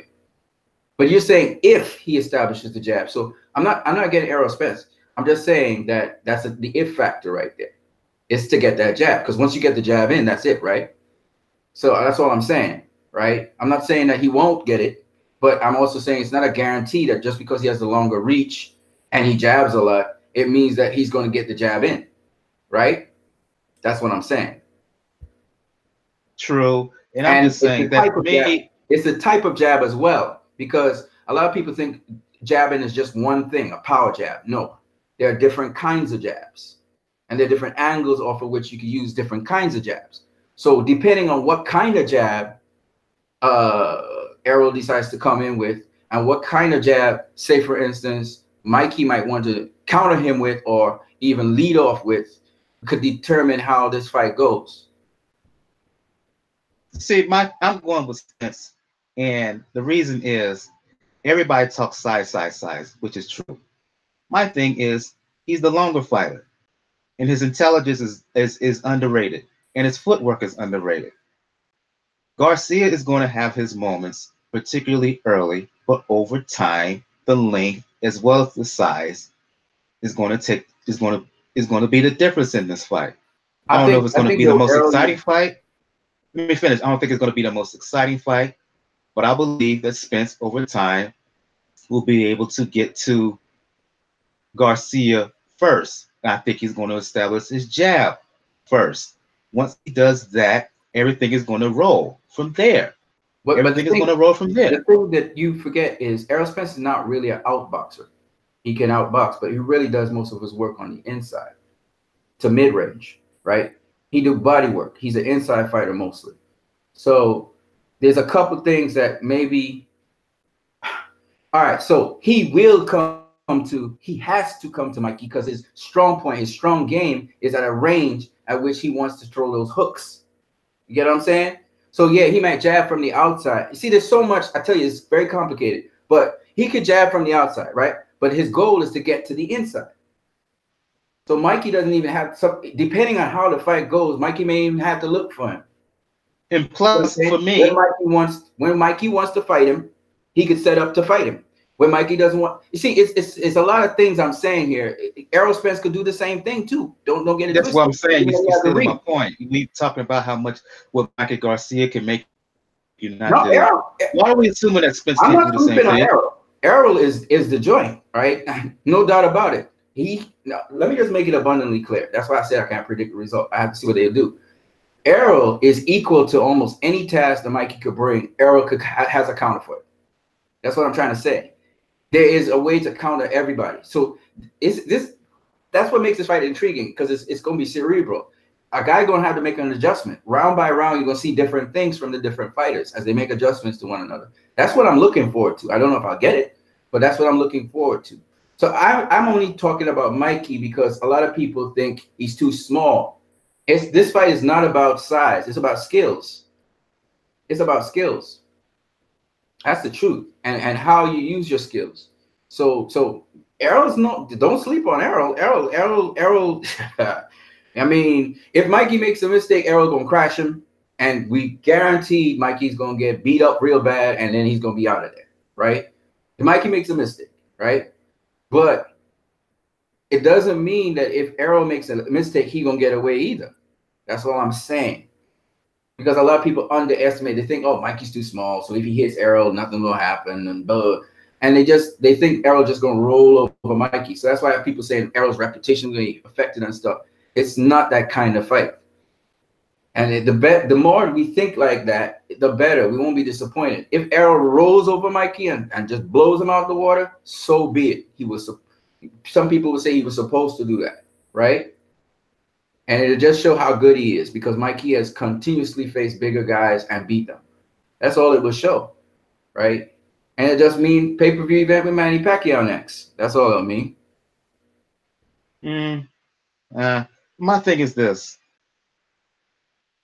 It's a mistake to sit here and say, while Mikey is skilled, he's so much skilled for Errol Spence that he could just outthink this guy. No.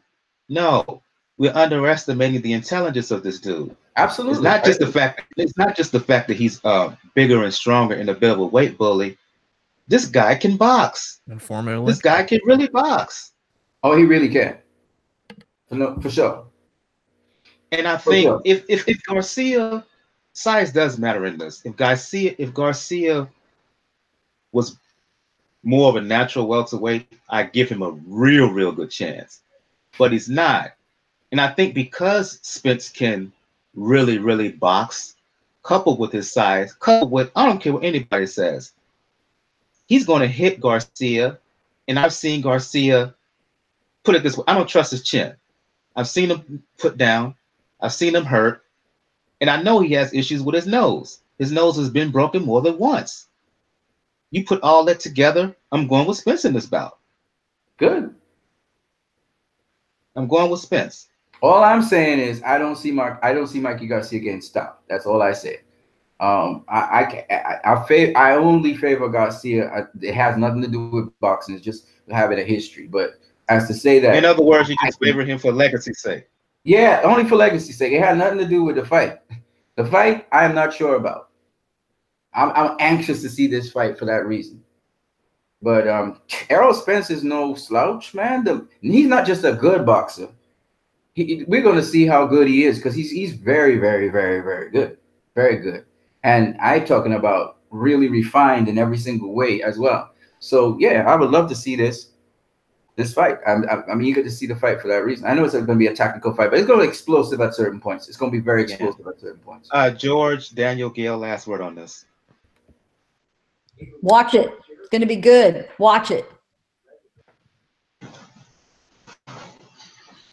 Yeah, I've said either history will be made. Three things will happen. Either history will be made, the expected outcome can come into it, or God help us, Texas will be Texas. And maybe I guess I will add, and if for some reason we see a masterclass performance, and Mikey comes out of this, I mean, just absolutely pearl. Credit to him. I would love that. That's actually again. This is what I'm totally behind again. But I've seen boxing history long enough to see how this play turns out. Just gonna say. And I think we're going to shut the show down on that note. I hate to end the show on a downer, but this must be mentioned. Thoughts and prayers to one Caleb Plant. For those who don't know, boxing-wise, news broke Saturday. I saw it across my Twitter feed that his mother was shot and killed due to a disturbance in Tennessee. While Plant didn't put a specific post to this, he implied to her death. Only 51 years old.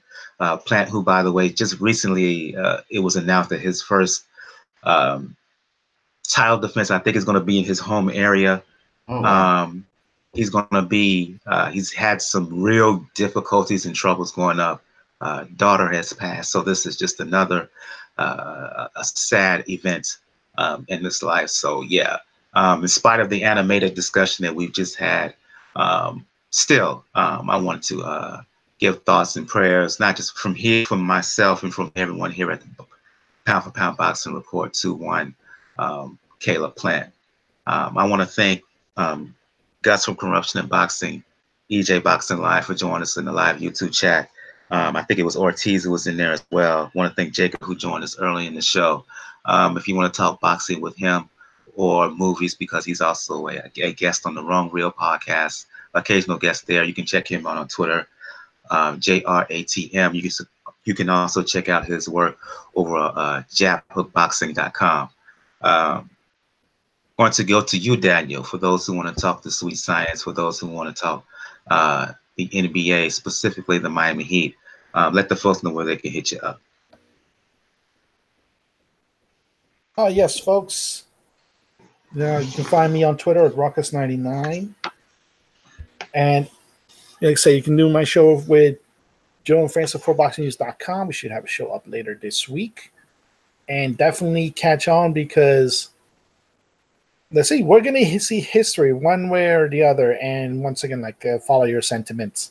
My condolences to Caleb Plant. That man has had a rough few years. Indeed, he has. He has. Communities, digital news for those who want to talk the sweet science, for those who want to talk small business advice, Game of Thrones, Dancing with the Stars. Let the folks know where they can find you. Game of Thrones, 32 days and counting. You can find me at Community. You can find me at Communities Digital News. That's COM, COMM, Digi, DIGI News, comdiginews.com.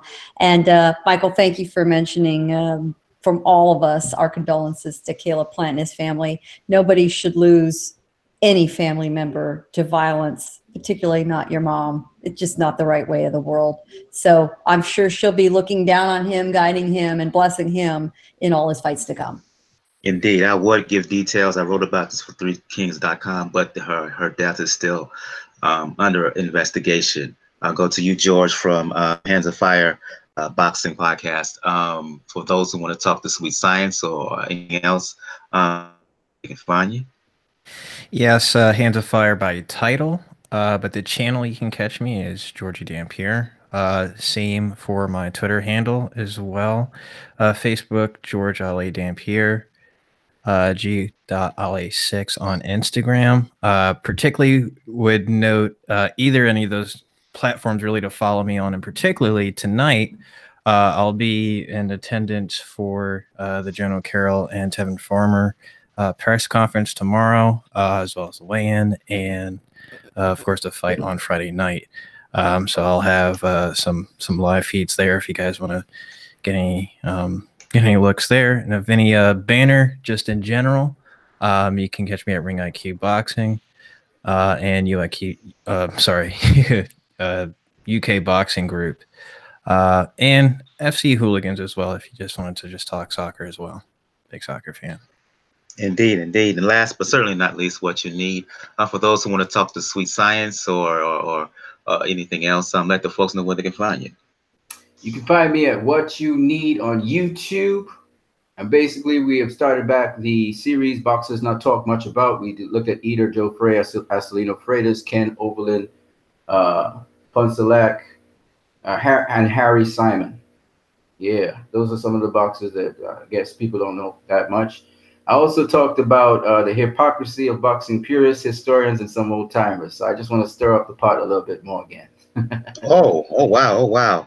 Again, if you like what you heard, please hit that like button on YouTube. Please hit that subscribe button on YouTube, as well as iTunes, Spotify. Again, I want to thank EJ Boxing Live, Gus Corruption and Boxing, Ortiz, J. Will, Jacob, who had to dip. He's in the live YouTube chat as well. And like I said to begin the show, we're now on iTunes. If you want to talk the sweet science, music, fitness, Daniel, fitness challenge starting in May. You can check me out on Twitter, Brother JR at Brother JR76. As I said to begin the show, if you want to find out all things regarding Pound for Pound Boxing Report, the blog page is the place to go to, p4pboxingreport.wordpress.com. Check the right of the page. You'll find links to find us on social media, links where you can find all available platforms that carry spot podcast, and most things are not free, including the production of this podcast. So yeah, got a donate button. Let donation be the best nation. Got a Cash Me app, and got a Cash Me app, and another donation app. The links to that as well. On the next episode, we will do a recap of former Jono Carroll, recap of Katie Taylor's fight, Kosei Tanaka and Taguchi, and a recap of the Errol Spence Mikey Garcia card. I don't know if we'll have a show next week because it's kind of light. I may do some, if we have a show, I'll do a discussion about Joshua Buatsi, who I think is the best UK light heavyweight prospect. Not Yarde. I think he's that good. I think he's an eventual world champion. So if we have a show, we'll talk about him. Charlie Edwards, who's defending his flyweight title. Lawrence Okoli, who made some noise for calling out Dillian White for a fight. So if we have a show next week, we'll certainly do a recap of all the boxing, but we also may preview some boxing that's taking place over in England. So this has been episode 244 of Pound for Pound Box Report. Certainly a long one, no doubt about that. I don't know if I'll split this up or just do it one long show. So yeah, episode 244 Pound for Pound Box Report. For Gil from Communities Digital News, George of Hands of Fire Boxing, What You Need, Jacob from Jab Hook, Daniel from Me and Swiber. I'm your host, Michael. Everyone have a good evening. Good night. Good night.